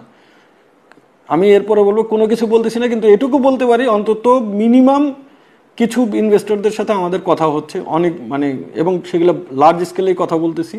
এবং আমরা বিশ্বাস করি this is the best chance for them not for us to really capture the e-commerce market to make the biggest company in Bangladesh by 2025। এবং সেই জায়গা থেকে আমরা স্ট্রংলি বিলিভ। এখন তো আর আমি 40% বাইক দিচ্ছি না, এখন আমি 90% কিছু করতেছি না, আমি 100% ক্যাশব্যাক দিচ্ছি না। So people R still buying, that means people know e-commerce in our country. এই জায়গাটা তৈরি করা ইট ওয়াজ নট ইজি টাস্ক ভাই। একটা দেশে একটা কালচার ডেভেলপ করা মানে সেটা যে কত চ্যালেঞ্জিং টাস্ক। এরপরে কোনো একটা টেকনোলজি যদি আসে পৃথিবীতে সেটা তো হয়তো আর আমি এইভাবে অ্যাগ্রেসিভলি কাজ করব না, তখন বাংলাদেশে যারা করবে তাদের কাছ থেকে শুনেন। আজকে আমি আমাদের যেই স্টার্ট আপ যাদের আছে তাদের স্ট্রাগলিংটা জানেন যে রাইড শেয়ারিংয়ে মানুষ কোম্পানিগুলোকে কী পরিমাণে স্ট্রাগলিং সিচুয়েশন পার করতে হয়েছে, চাল ডালকে কী পরিমাণে স্ট্রাগলিং সিচুয়েশন পার, এই যে স্ট্রাগলগুলো, তো এই স্ট্রাগলগুলো কিন্তু যারা পায়োনিয়ার তাদেরকে করতে হয়। কিন্তু এই স্ট্রাগলগুলো করার পরে যেই সময় ম্যাচুরিটিটা আসে সেই সময় হয়তো তারা যদি না পারে কেউ না কেউ এটা পারবে। কিন্তু আমাদের বিশ্বাস যে এই সময়টা আমাদের চলে আসছে। আমি প্রতিবার লাইভে এসেই আপনারা জানেন আমি কয়েকটা কথা একটু বলার চেষ্টা করি যে এই যে পজিটিভিটি, এই পজিটিভিটি নিয়ে আমি আপনারা জানেন যে মেট্রো রেলের একটা কি বলে এটাকে ডেমো রান করলো, মানে আমরা আমাদের দেশ আসলে একসময় আপনার মনে হতো যে মানে আমরা এদের মতো কখন হব, আমরা নিউ ইয়র্কের মতো কখন হব, আমরা দুবাইয়ের মতো কখন হব, আমরা মালয়েশিয়ার মতো কখন হব। আমার কেন জানি মনে হচ্ছে যে বর্তমান সরকার মাননীয় প্রধানমন্ত্রী যদি আল্লাহ যদি ওনাকে বাঁচায় রাখেন, তো ইনশাল্লাহ আপনারা দেখবেন যে হয়তো 5 ইয়ার্স আপনাকে আর বলতে হবে না যে মালয়েশিয়া উন্নত বা এই দেশ উন্নত। যেই স্কেলে কাজ আছে, কক্সবাজার এয়ারপোর্ট হচ্ছে, আমাদের 3rd টার্মিনাল হচ্ছে, পদ্মা ব্রিজ ইনশাল্লাহ এর মধ্যে দেখবেন রোডগুলো যেভাবে রিকনস্ট্রাকশন হচ্ছে, এই যে পজিটিভ কথাগুলো এগুলো আমরা বলার চেষ্টা করি। বললে হয়তো আপনাকে আমাকে দালাল বলতে পারে, আমাদের তো কোনো মানে আমি তো আর রাজনৈতিকভাবে কোনোভাবে পরিচিত না, কিন্তু অ্যাজ এ দেশের নাগরিক হিসাবে আমি শুধু এটুকু বলতে পারি যে আমি অ্যাজ এ নাগরিক আমার আসলে প্রতিদিন আসলে একবার করে মাননীয় প্রধানমন্ত্রীর জন্য দোয়া করা উচিত, যাতে আল্লাহ ওনাকে দীর্ঘজীবী করেন এবং ওনার হাতে যাতে আমাদের রাষ্ট্রীয় ক্ষমতাটা থাকে, যাতে আমরা এই যে ওনার তত্ত্বাবধানে যেই রেগুলেটরি বডি যারা এখন মানে খুব সুন্দর ডিসিশন নিচ্ছেন, তাদের মতো লোকগুলো যাতে আমাদের প্রতিটা ইন্ডাস্ট্রিতে ডেভেলপমেন্টে হেল্প করে, তো সেই দোয়াটা আপনারা করবেন। আমি আমাদের সরকারের প্রতিটি সেক্টরের প্রতিটি সদস্যের প্রতি কৃতজ্ঞতা জানাচ্ছি, যারা আমাকে বিশেষ করে বা ইভ্যালিকে সুযোগ দিচ্ছেন বেঁচে থাকার এবং প্রমাণ করার যে ইভ্যালি পারবে। প্রতিটা ডিপার্টমেন্ট আমি জানি যারা যারা আমাদের সাথে ইনভলভ তারা জানেন যে ওনারা কারা। আমি ব্যক্তিগতভাবে তাদের কাছে হয়তো কখনো ফোন দিয়ে কৃতজ্ঞতা স্বীকার করতে পারিনি, আমি ব্যক্তিগতভাবে আজকে লাইভে কৃতজ্ঞতা স্বীকার করতেছি যে আপনারা আমাদেরকে একটু সুযোগ দেন। ইনশাল্লাহ ইভ্যালি এবং ইভ্যালি টিম প্রমাণ করতে পারবে যে ইভ্যালি বাংলাদেশের অ্যামাজন হবেই। তো সবাই আমার জন্য একটু দোয়া রাখবেন। সবাইকে ধন্যবাদ। আসসালামু আলাইকুম।